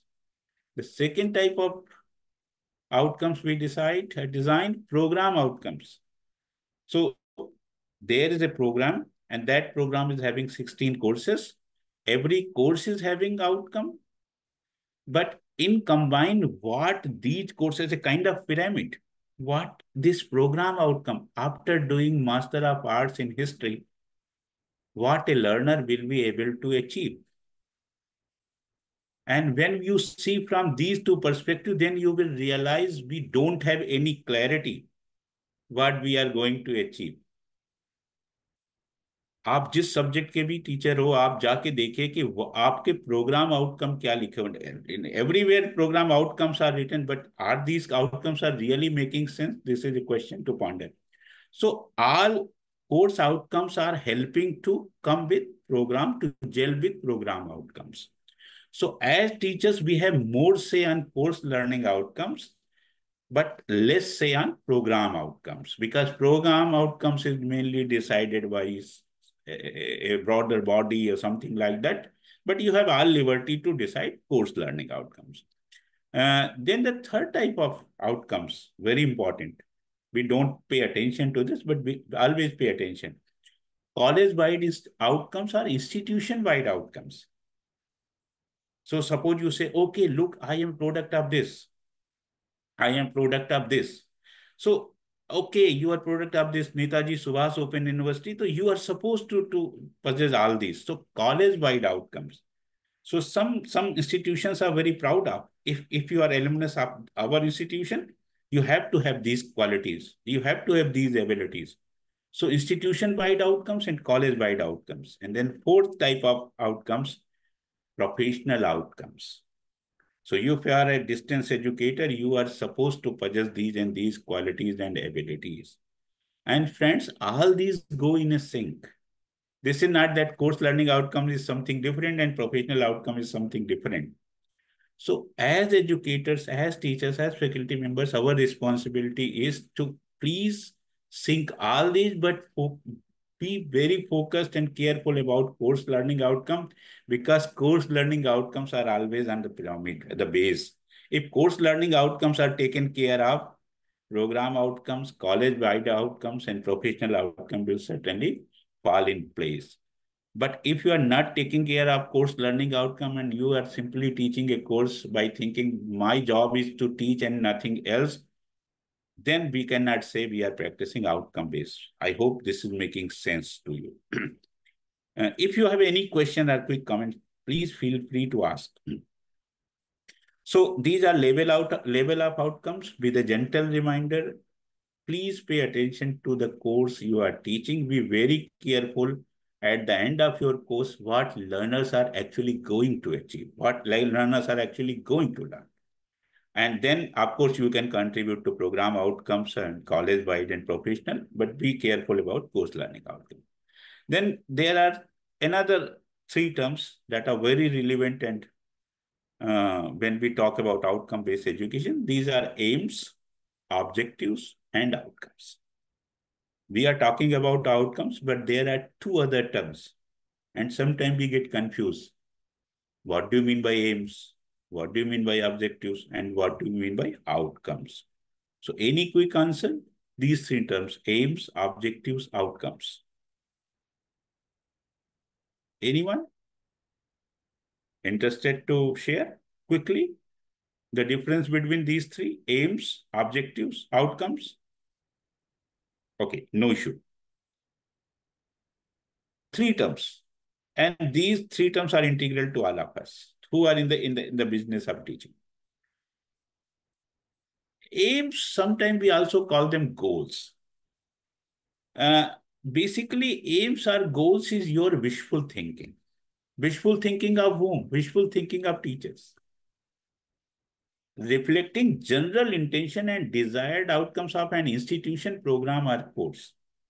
So usually aims are goal decided at the level of institution, at the level of programs, at the level of course, why we are offering this course, why this institution is offering a course. Suppose I said Netaji Subhas Open University, or Uttarakhand Open University is offering a course, distance education in digital age.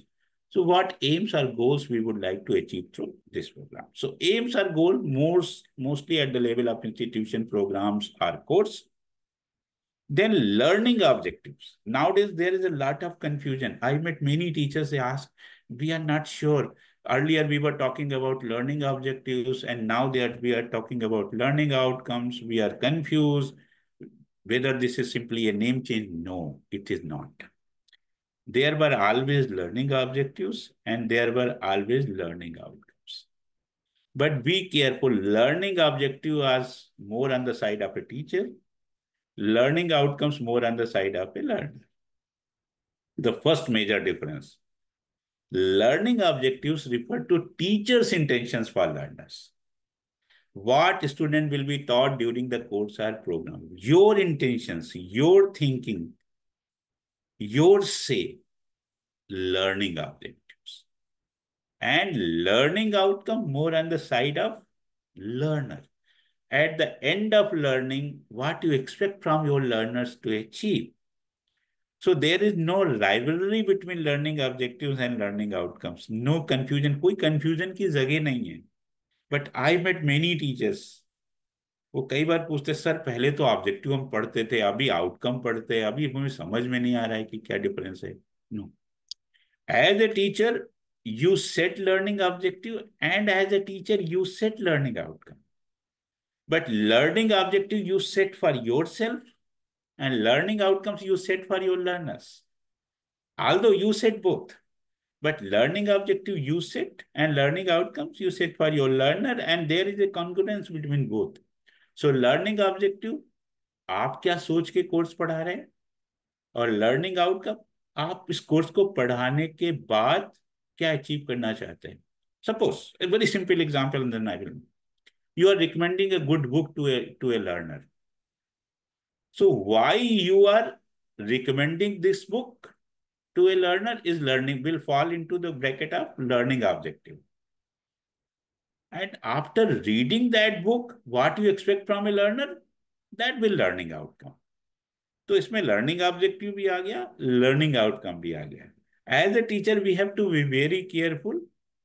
We have to make learning objective, we have to make learning outcomes, and we have to make these both in relation to aims or goals. When these three are in sync, then sometimes we say we have a lot of talk. We have to improve world ranking of our institutions and something like that. A very simple solution is here. Goes up a very simple solution. If we are able to make all these three in sync in our institutions, we will certainly rise in our stature, no issue at all. But the issue is these three are not in sync. Program goals are something different, learning objective something different, learning outcomes we don't know, and we are not going anywhere. So as teachers, my simple advice to all of you is pay attention to both, but learning objective basically you are making for yourself, and learning outcomes you are making for your student. Ninmay sab, is it okay? Sense हो रहा है, समझ में आई बात ये? Yes, sir. Because I can see you only, I cannot see others, so I'm asking this to you. Learning outcomes emphasizes the result of the student understanding. Yes. Yeah. And learning objective, why are you teaching? Why you are entering in the class? Wo learning objective. And you have to be with both. If you have to be a successful teacher, you have to enter your classroom with both learning objectives and learning outcomes. Okay. So let's move. If there is any confusion, you can always come back to me, ask. Because outcome-based education is more concerned with learning outcomes. But please keep in mind, learning objectives are also important. Learning outcomes, cannot make learning outcomes in isolation. If you don't have learning objective, you will not be able to make learning outcomes. So pay attention to learning objective as well. What are learning outcomes? Basically, learning outcomes, simple three terms, ASK, ask, attitude, skills, knowledge. And if a person is having three, that person is going to be successful in all walks of life, we can say. If you are having right attitude, right skills, and right knowledge, perfect. It's a wonderful recipe for success.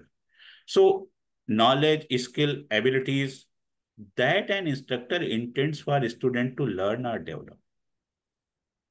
Whenever you are teaching, when you are helping someone to learn, always ask, उसको बाद में क्या मिलने वाला है? Whether that learner is going to acquire some knowledge, some skill, some abilities. If Sir, the answer is yes. Sir, please told me ASK, A for attitude. Yes, sometimes because here it's ability, you can say abilities are attitude. S for? S for skills, and then K for knowledge. ASK, simple. Okay. Okay. So my simple recipe for to judge any program, any course, any session, including this session as well. The success of any session, any program, any learning is if at the end I can say, look, this much knowledge I have gained, this skill I have gained, this ability I have developed, this attitude I have formed. Perfect. You can take the event was successful. But if you at the end you cannot say with certainty, then you have to make a question mark. Whether that program was really a program, then you have to question mark. So basically, what are learning outcomes? Learning outcomes are a statement. When we are giving a statement, मैं ये करने जा रहा हूँ, at the end, I will be able to do this. My learner will be able to do this. And what type of statements learning outcomes are? Statements related to specific knowledge, statement related to practical skills, statement related to professional development, statement related to attitude, statement related to higher order thinking skills, can be anything. Like at the end, you can say in the beginning, because you are joining this 1 week wonderful program. So you can say, look, at the end of this program, I am going to be it's a better teacher. And then you can specifically say how. At the end of this program, I am going to do this. And then when you are specifying this, then you are writing a learning outcome for yourself. Or what are learning outcomes? These are specific knowledge, practical areas of professional development, attitude, higher order thinking skills. And these are statements instructors expect students to develop, learn, or master at the end of their learning. So the success of learning is at the end of learning, if we are able to demonstrate that we have achieved this, we have a good outcome, and this outcome is of good quality, we can say we succeeded. But if at the end we cannot say, okay, we cannot produce anything, then we cannot say we have actually learned. And look, in our education system, what we are producing at the end, we are producing written manuscript. But whether these written manuscripts are really helping us to know what skills, knowledge, attitude they have developed, sometimes they are lacking on this aspect. So this is simple. So learning outcomes are a statement that we make in the beginning, and at the end, we judge, we assess whether these learning outcomes have been achieved or not. So very simple. Why we make learning outcomes? A question you can ask, anybody can ask. Why we have to focus so much on learning outcomes? Why we have to decide learning outcomes? हम तो ऐसे ही पढ़ते रहे हैं, अभी क्या जरूरत है लर्निंग आउटकम पहले बनाने की, इतना क्यों करना है? No, they are important. Learning outcome, please keep one thing in mind. Learning outcomes are helpful for teachers, and learning outcomes are equally helpful for students. First, I will discuss how learning outcomes help teachers. Sometimes we have a thinking or perspective that learning outcomes for students. No. Learning outcomes are also for teachers. Teacher को भी मदद करते हैं. कैसे करते हैं? Make decisions about selecting course content. Remember my second question I asked you. Digital distance education in digital age. When you will ask, ये course मैं क्यों पढ़ाना चाहता हूँ? Your content will be different. The moment you will think what other university is offering, and then your outcome, then you are deciding content. There are chances of more success. And Professor Ghosh is part of many board of studies, and he knows better how we decide content. But my simple request to all of you, decide content based on learning outcomes rather than your wisdom. So make decisions about selecting course content. जब आपको learning outcome पता है, अगर आपका सोचना यह है कि मेरा डिस्टेंस एजुकेशन का स्टूडेंट डिजिटल टेक्नोलॉजी को यूज कर लेगा, so then you will put a content accordingly. But if your learning outcome something that your content will change. So first, deciding in course content. Learning outcomes are also related to assessment. So suppose your learning outcome is talking about acquiring a particular skill. So then at the end, you will put some practical test to assess that skill. But if your learning outcome is related to knowledge, then maybe some written test will work. So it also helps designing assessment. So once you are clear about your learning assessment, you are happy to decide content. You can easily decide type of assessment. Sometime in our system, there is no linking between outcome and assessment. One type of assessment for all courses. I never agree with this. पूरी university में सारे programme course का एक ही assessment होगा। निमाई साहब ऐसा ही होता है ना? The one type of assessment will work for all. No, no. Maybe one type of assessment in one course and a totally different type of assessment in different course, because learning outcomes are different. So it also helps us to design assessment. It also helps us to design teaching strategies. You have to teach based on the learning outcomes you have decided. You cannot say that at the end, you will be able to make a wonderful web page and you are teaching the theory of making web page making. No, you have to teach how to make a web page. So your teaching strategies are also connected to learning outcomes. And the very important thing is, when you are having learning outcomes, then you measure, you assess your student more accurately. We have so much talk, so much discussion about assessment system in higher education. Why we are not able to build a good assessment system? Because we have not worked on learning outcomes. हमको ये पता ही नहीं है, frankly speaking, हम क्यों पढ़ा रहे हैं? हम बस पढ़ा रहे हैं. When we are simply teaching, we have no idea about learning outcome, then we cannot fix our assessment system. Once we are fixing this learning outcome issue, then we will be able to fix assessment time.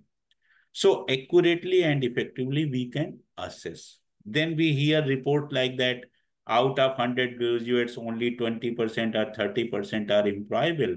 The reason is, when they were in their classes, we were not clear for what reason they are in the classes and what we have to tell them, what we have to teach them. So when we are put learning outcomes in place, then we are also, it makes us easy, it makes it easier at our part to measure student learning accurately and effectively. And how learning outcomes help a student? Decide if the course is a good fit for their academic trajectory. Visit the website of some of the good universities, highly ranked universities, anywhere in the world. आपको उनका एक course पढ़ के समझ में आएगा कि मुझे ये कोर्स करना चाहिए या नहीं करना चाहिए. Don't believe that because this open universities. Just visit some wonderful platforms, Coursera, to you, any platform. There are a number of courses they are offering. By reading that course, the description of that course and the learning outcomes, you will decide, okay, this is a wonderful course for me. I have to pay so much money to do this course. The moment you are clear about learning outcomes, what I am getting at the end, you are ready to take or reject. And look how we offer our courses and programs, Master of Arts in, but you are not clear what at the end of 2 years I am going to get. So once learning outcomes are written well, learning outcomes are specified, it's very easy for a student to pick a course or drop that course. उसको पता चल जाता है. अगर हम learning outcome clear कर लें अपने प्रोग्राम और कोर्सेज के, most of our problem will be gone. Identify what they need to do be successful in the course. If learning outcomes are there, a student will think twice before taking a course. ओहो, मुझे इसमें 2 practical करना पड़ेगा, इतना time देना पड़ेगा, इतना मैं नहीं सीखूंगा, then I will not go, then I will not move, then I will not be able to earn credits. So they will realize, they will assess whether they are having saved the time, if energy to do that course or not. So what they need to do be successful. So then the choice will be more informed. So if learning outcome in place, a student will go through and realize, and then only those students will pick the course who are able to do it in the right way. Take ownership of their programs. When learning outcomes are in place, then you put some of learning burden on the shoulder of students. Because learning outcome, student को पता है कि मुझे ये सीखना है. So that then they take ownership. Okay, I have done this, I have done this, I have to do this. Then they also become party of learning. But usually in our systems, the onus is on teachers. Teachers are responsible for each and everything. No. When we put learning outcomes, clear learning outcomes, we also help a student to take ownership of their progress. And the last thing is very important thing is that is sometimes missing in our discourses. Be mindful of what they are learning. So then they are free. If their parents are asking, if someone is asking, what are you learning and why are you learning? Then they are able to explain it very carefully to others. हम क्या सीख रहे हैं और हम क्यों सीख रहे हैं, and at the end, what this learning will bring to us. So learning outcomes are important for teachers. Learning outcomes are important for students. Sometimes we are thinking that learning outcomes are only helpful to a student. No, this is a wrong thinking. Of course, teachers have to design learning objectives. Teachers have to design learning outcomes. But learning outcomes, teachers support learner to achieve those, but equally helpful for both. So now I'm coming to a practical task, how to write learning outcomes. But sometimes I'm hearing teachers say, we are not writing learning outcome. Board of studies are writing learning outcomes. They are giving us learning outcomes. We have to simply teach. Please remove this thinking from your, I can say, hard drive. वो सब hard drive ही तो कहेंगे? Yes, yes. Okay. So please remove, format it. Yes, I agree. You are correct. There is a master's program, there is a bachelor's program, and there is a program. So the outcomes for this program, you have been given this program. It's okay, don't worry. But as a teacher, you are responsible to teach courses. And you have all the liberty and you have to exercise your freedom to rewrite the learning outcomes of the courses you are teaching. Maybe you are getting a course outcome as well, but you can revolt. You can realign, revisit those learning outcomes and teach course accordingly. This will be more helpful for your student rather than following a course with not so clear learning outcome. So exercise your power, exercise your liberty to revisit the learning outcomes of courses you are teaching. If this message is clear to you, then I have done my job successfully. If this message is not clear to you, my 2 hours are waste. Nirmay साहब समझे मैं क्या कह रहा था आपको? Yes, sir. Don't think that हमको जो मिल गया वही पढ़ाना वही है. I'm not saying don't make any changes in syllabus, but make changes in learning outcomes. Why you are teaching this course? Then we are free. Why I'm teaching from which perspective I'm teaching this course? Work on learning outcomes of the courses you are teaching. Be happy, your learners will be happy, you will be happy, and at the end, your institution will be happy, society will be happy. But if, as teachers, we are not paying attention to the learning outcomes, simply accepting what it is, teaching accordingly, then we are not going anywhere. So when we are talking about outcome-based education, I meet many teachers and they say, sir, syllabus to university बना देती है, हम क्या कर सकते हैं? It's right. You can do what I'm telling you. You can revisit the learning outcome of the course you are teaching, and in Indian teachers teach 2-3 courses, 4 courses in a semester. So if you are taking care of learning outcomes, 2-3 courses, this will be a wonderful service. So how to write learning outcomes? The most important question is, there are many ways to write learning outcomes. There is no one set formula, but there is a popular formula named as ABCD guide. So what is this ABCD guide? Whenever we have to write or revisit learning outcomes, what we have to keep in mind? 4 things. A, B, C, D. What is A? Audience. A for audience. For whom we are making these learning outcomes. What behavior we expect. What condition we are putting and what degree they are getting. So usually audience described to our student. So the type of students we are teaching. in the beginning, someone was answering, I think Kostoji was answering, and the answer was right.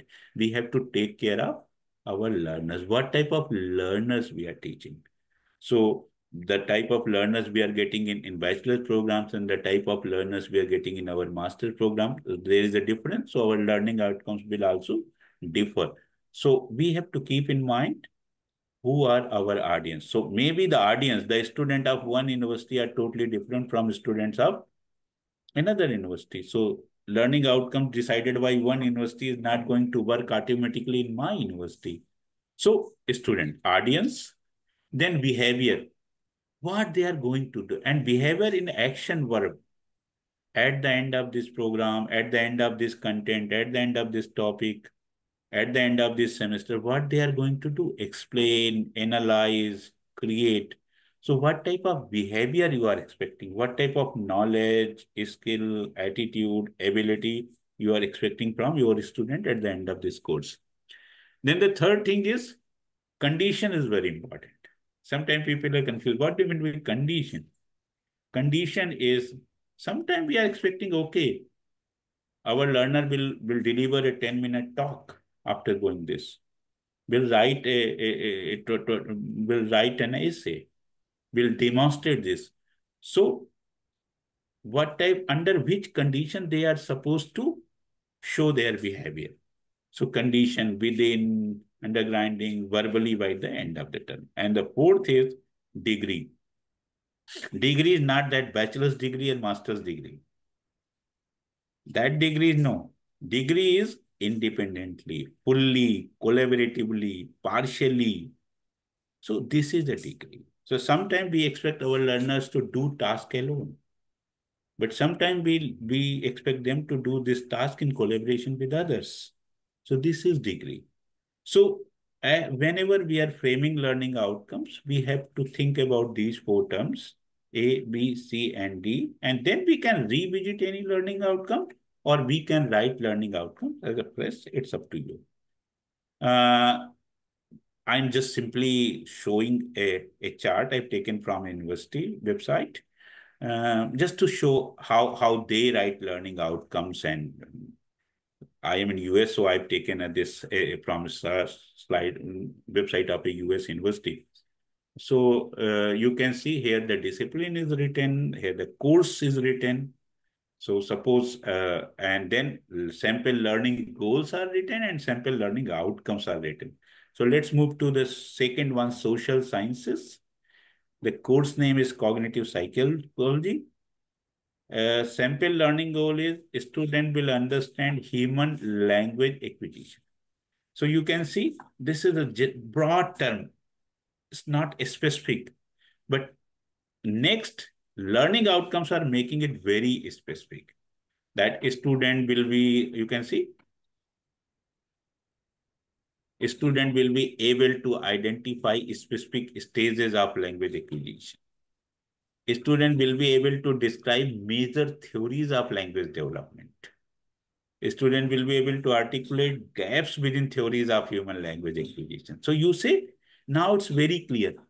They will be able to identify specific stages of language acquisition. And there is a message for teacher as well. First, when I'm going to teach, I am going to talk about, I'm going to deliver a lecture, I'm going to recommend a resource related to stages of language acquisition. Then I will move to theories of language development. Then I will move to discuss the gaps within theory of human language acquisition. So when learning a right type of focused, clear learning outcomes are in place, then it is quite easy for a student to proceed, and it is also equally helpful for a teacher to teach. But if learning outcomes are not there, जब रास्ता ही पता नहीं है तो फिर तो कहाँ जाएंगे हमें नहीं पता. So suppose दास साहब आप वो लगाते हो, गूगल मैप लगाते हो, निमाई साहब? You Yes, use sir. Google Maps? Yes, sir.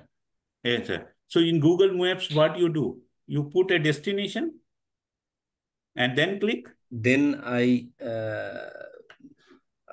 Okay but एक बार गूगल मैप में आप डेस्टिनेशन नहीं करो, पुट नहीं करो और फिर गूगल मैप चलाओ तो क्या होगा? कोई भी नई रिजल्ट आएगा। हाँ, सो outcomes are like our destination. So if destination, Google को डेस्टिनेशन पता है, वो हमको सही जगह ले जाएगा। और गूगल को हमने डेस्टिनेशन नहीं दिया तो हमें भी घुमाता रहेगा, कहेगा आपकी मर्जी, जहां चले जाओ वही आपका जगह है। Our education system is like this, we don't know where our destination is, we are just driving around and at the end we are coming and saying to the Ghosa, we have wonderfully completed, successfully completed this 1 week program. No, if learning outcomes are in place, so then we will be directed, our learners will be directed, and at the end we will reach to that place. Okay, so next move to just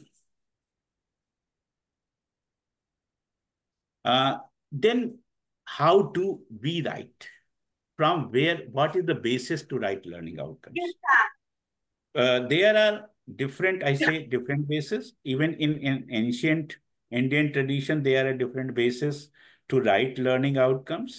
But one of the most we have in ancient education system, Panchpadi Pranali, that start from Annamay Kosh and goes to Pranmay, Vigyanmay, Anandmay Kosh. So there are Panchpadiya Pranali that we can follow because the ultimate result is Anand. But, some new, okay, I think someone's mic is open. So, so you as a teacher, you can follow that, as well as there is a popular taxonomy. Most of us are aware, Bloom's taxonomy. This is not that these are the only two ways. As a teacher, you are free to devise your taxonomy and apply that. एक ही buzzword है कि at the end we are learner is getting something meaningful that is going to help that learner in later life. This is okay. So the one way is, I said, Panchpadiya Pranali in ancient education system. We can work on that. Or we can also use Bloom's taxonomy. It's a very popular taxonomy. So I will just give an examples from, or I will just explain Bloom's taxonomy in brief, and then you can follow. But you can follow. There are other ways to design learning outcomes. We cannot discuss all those here, but Bloom's taxonomy is a very popular one. And this taxonomy has been revised, and I'm sure most of you are familiar with this taxonomy. So what is this taxonomy? Let's see this taxonomy. There are 5 stages to this taxonomy. Now, basically 6 now. It starts from remember, it goes to understand, then apply.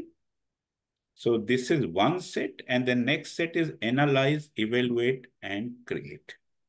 So 6, 3, and 3. So usually remember is, you can say that the broad base is remember.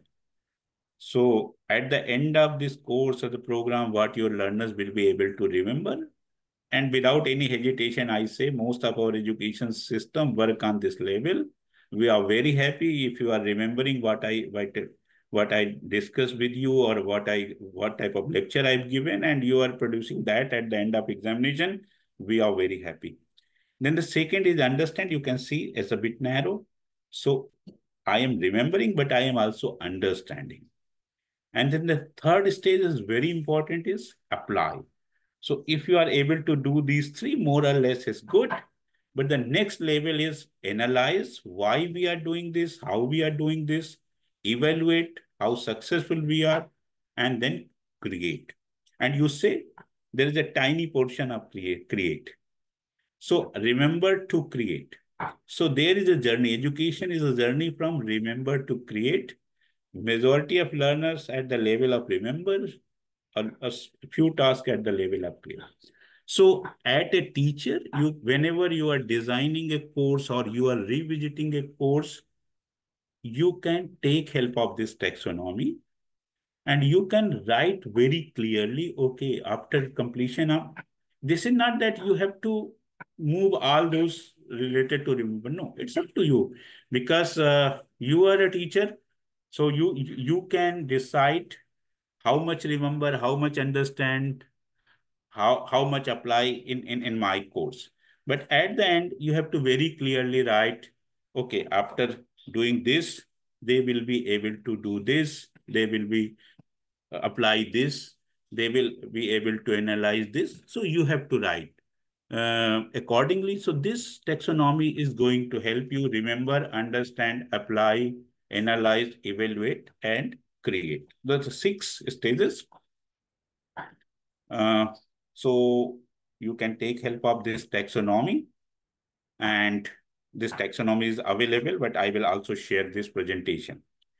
So this is an exercise I am giving to you. I'm suggesting to you. You have to work on it, take it seriously, and share your outcomes with Professor Ghosh and what a very simple task I am giving you. The task is it. I'm not saying that you have to write outcomes for a course. I am expecting you to take a topic from the course you choose. So suppose you are teaching a course, don't take the whole course with you. Pick one topic, one unit, and write 3 student learning outcome based on that unit. And once you are able to do this, then you can write learning outcomes for a whole course. And some of you can say, अरे ये तो बहुत छोटा सा assignment है, ये तो अभी लेक्चर खत्म हुआ, the lecture is ending eight 10 and I will write and submit this at by 10:10 to Professor Ghosh. No. Writing student learning outcome is one of the most sincerest things that we have to do as a teachers. Writing 3 student learning outcomes may take 3 hours or more. You have to be very careful when you are writing learning outcomes. So this is a serious business. You don't need to be in a hurry just to write 3 student learning outcomes and pass it on. No, because you are writing these learning outcomes to learn how to write learning outcomes. My simple advice to all of you will be to read some of the learning outcomes written by in good courses, and then you realize how they are writing, because learning outcomes need to be very clear. There is no ambiguity. The moment any ambiguity is there, your learners are not going to achieve those. आपका learning outcome नहीं होगा साफ सुथरा, तो फिर आपका and result भी साफ सुथरा नहीं होगा. And that sometimes we say, if you are very clear what you would like to achieve in your life, you are more successful. But sometimes you are not clear, then you will roam here and there and you will not reach anywhere. So my simple assignment that I'm giving to all of you is write 3 student learning outcomes related to a topic, not to a course. Once you are done this, then you can of course go for writing learning outcomes for your course. And following, I've given you a formula. You can take help of Bloom's taxonomy and you can follow this A, B, C, D. So when you are writing learning outcomes, put a condition, put audience, put behavior, and put the degree of measurement. So a very simple task I am giving. I am saying it is a simple task, but believe me, this is not a simple task. And give attention to, take your time, discuss with colleagues, and learn how to write wonderful learning outcomes. And once you are able to write good learning outcomes, once you are able to reflect on learning outcomes, then there are chances you will be more successful as a teacher and your learners will love you more. Of course, they love you, but they will love you more and you will serve more to the education than you are serving now. So this is from my side. And yes, my 2 books that ma'am was talking about, the references there, and these are available online. So you can acquire for your libraries and you can get many lessons because written in very simple languages. And I've written these for teachers. So you can take help of these and you can improve your practices. So this can be a good reading as well. So this one is Learning and Teaching for Teachers. And this is a recent one, Teaching Competencies for 21st Century Teachers. So both for you teachers and teachers at any stage, I never differentiate between a teacher teaching at a school or in higher education and university. For me, a teacher is a teacher. So there are lessons for teachers working in any system, anywhere. So this is from my side. This presentation is all yours. I will share a copy of this, no issue. Some of the references that I've taken. This is my email for your reference and record. In case in future you are interested to ask any questions or interested to make comments, feel free to. And I will be more than happy to answer. I don't promise that I will immediately answer, but I will certainly answer, that I can say. So thank you so much. I can see there are 5-6 minutes with us. Feel free to ask questions, make comments, and thank you so much for giving me this opportunity to communicate with all of you and basically to learn from you. And I'm going to learn from your questions and comments. Thank you so much. So because we have 4-5 minutes left, feel free to ask questions, anything coming to your mind, any doubt, any clarification, any argument, any disagreement, because I will be more happy with disagreement rather than agreement. So Kaustav has raised his hand, so Kaustav may ask question. Yeah, feel free to. So first of all, thank you very much for such a beautiful insight that I have been very closely observing.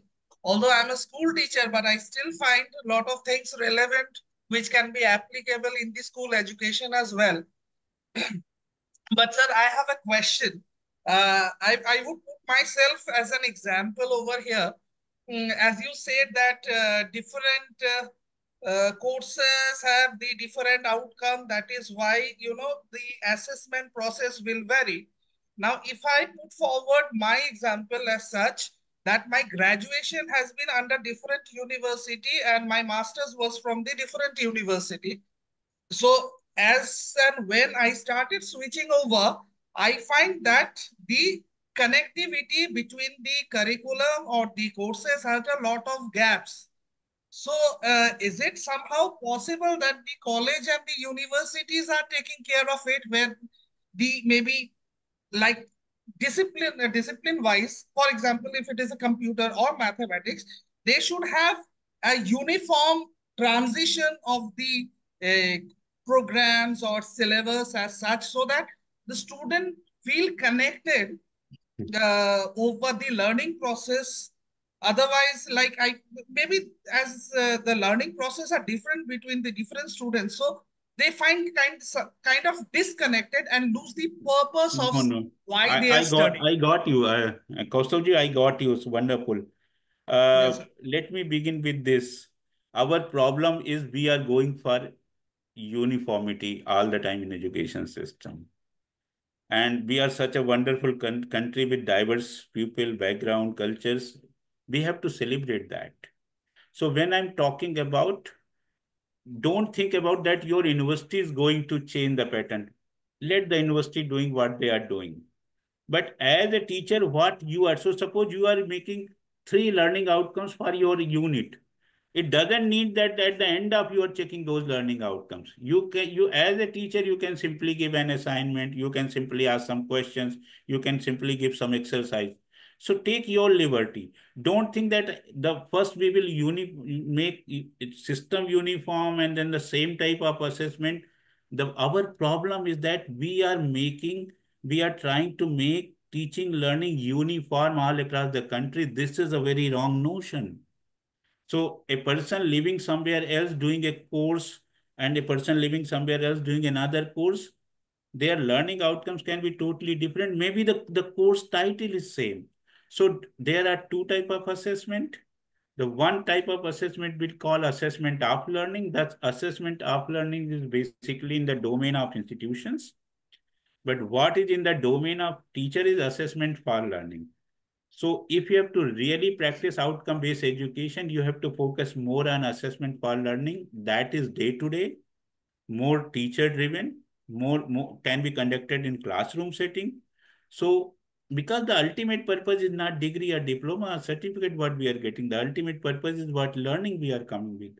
So my simple recipe is, although we can have a wonderful long discussion on it, my simple recipe is follow the path of assessment for learning, make learning outcomes and try to to try to assess that whether your learners are able to achieve those outcomes in classroom settings. If you are doing this, fine, because the uniformity business is a serious one, and this is, I can say, beyond our domains, that I can say. Thank you, Okay, sir. Thank you very much. Kaustubh, you got my point? Yes, sir. Thank you. Okay. But wonderful. You were all a wonderful company throughout the lecture. Anyone else?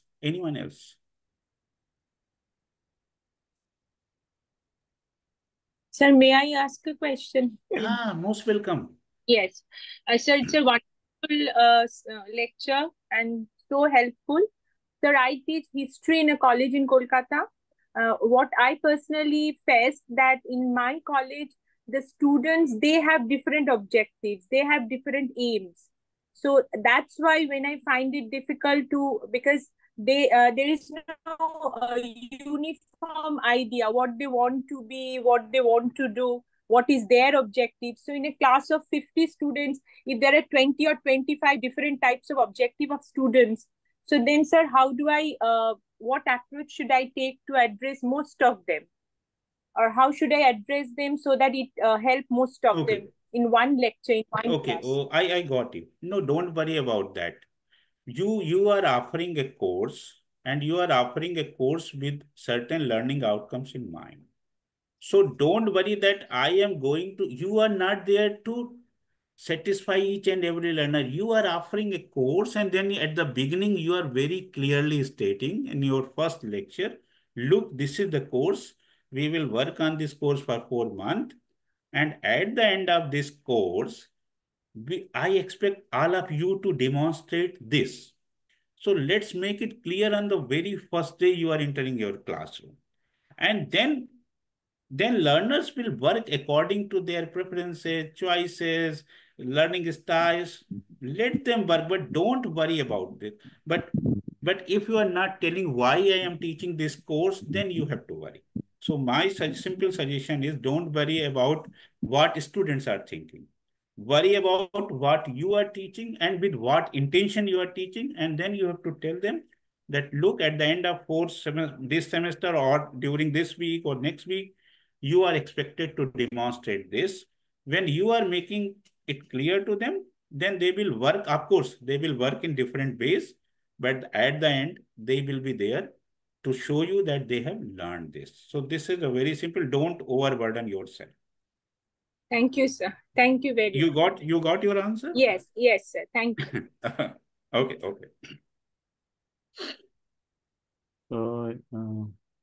So here we may conclude. May I request Dr. Mathur or Dr. Bhatt to propose a vote of thanks? It has been a wonderful experience for us to hear you.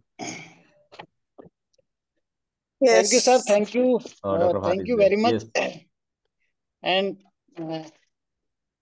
it was very interactive session, sir. As you already in starting, you told that the participant will speak more than the resource person. So this happens in this lecture. And thank you very much. You have enlightened about outcome-based education, how it is implemented. Sir, you also differentiated learning objective as well as learning outcome with very small and simple example. And throughout the lecture, you have interacted with our participant. And finally, you also explained about this Bloom's taxonomy. So it was a wonderful lecture.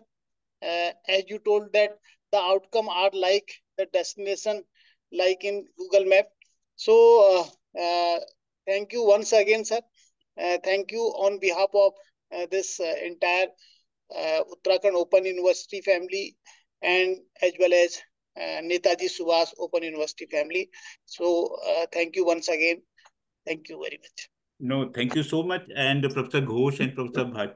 So I am very much interested to, when I'm coming back, interested to organize some workshops. So feel free to organize 1 or 2 day workshop. Yes, yes. Because this is a practical activity, Yeah. and I will be very happy to help you there.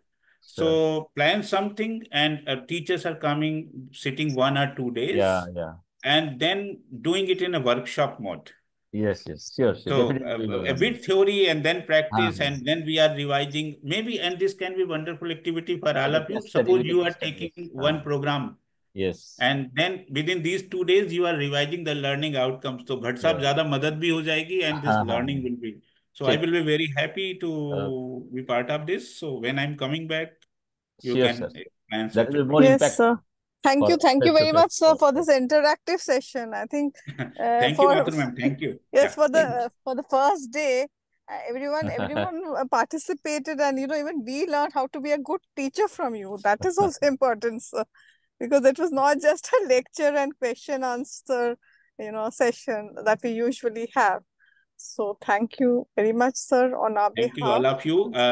Now we all are contributing, but keep contributing, keep enjoying, and be happy that we are teachers, we are educators. Yeah. Yes. Thank you so much. So in future, if you are interested to organize some workshop on outcome-based education, I will be more than happy to support.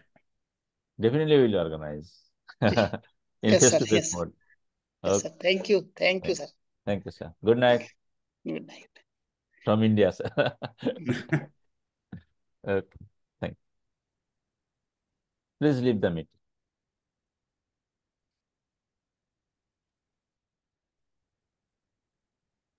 Shantanu And participants, please join tomorrow at 7 o'clock.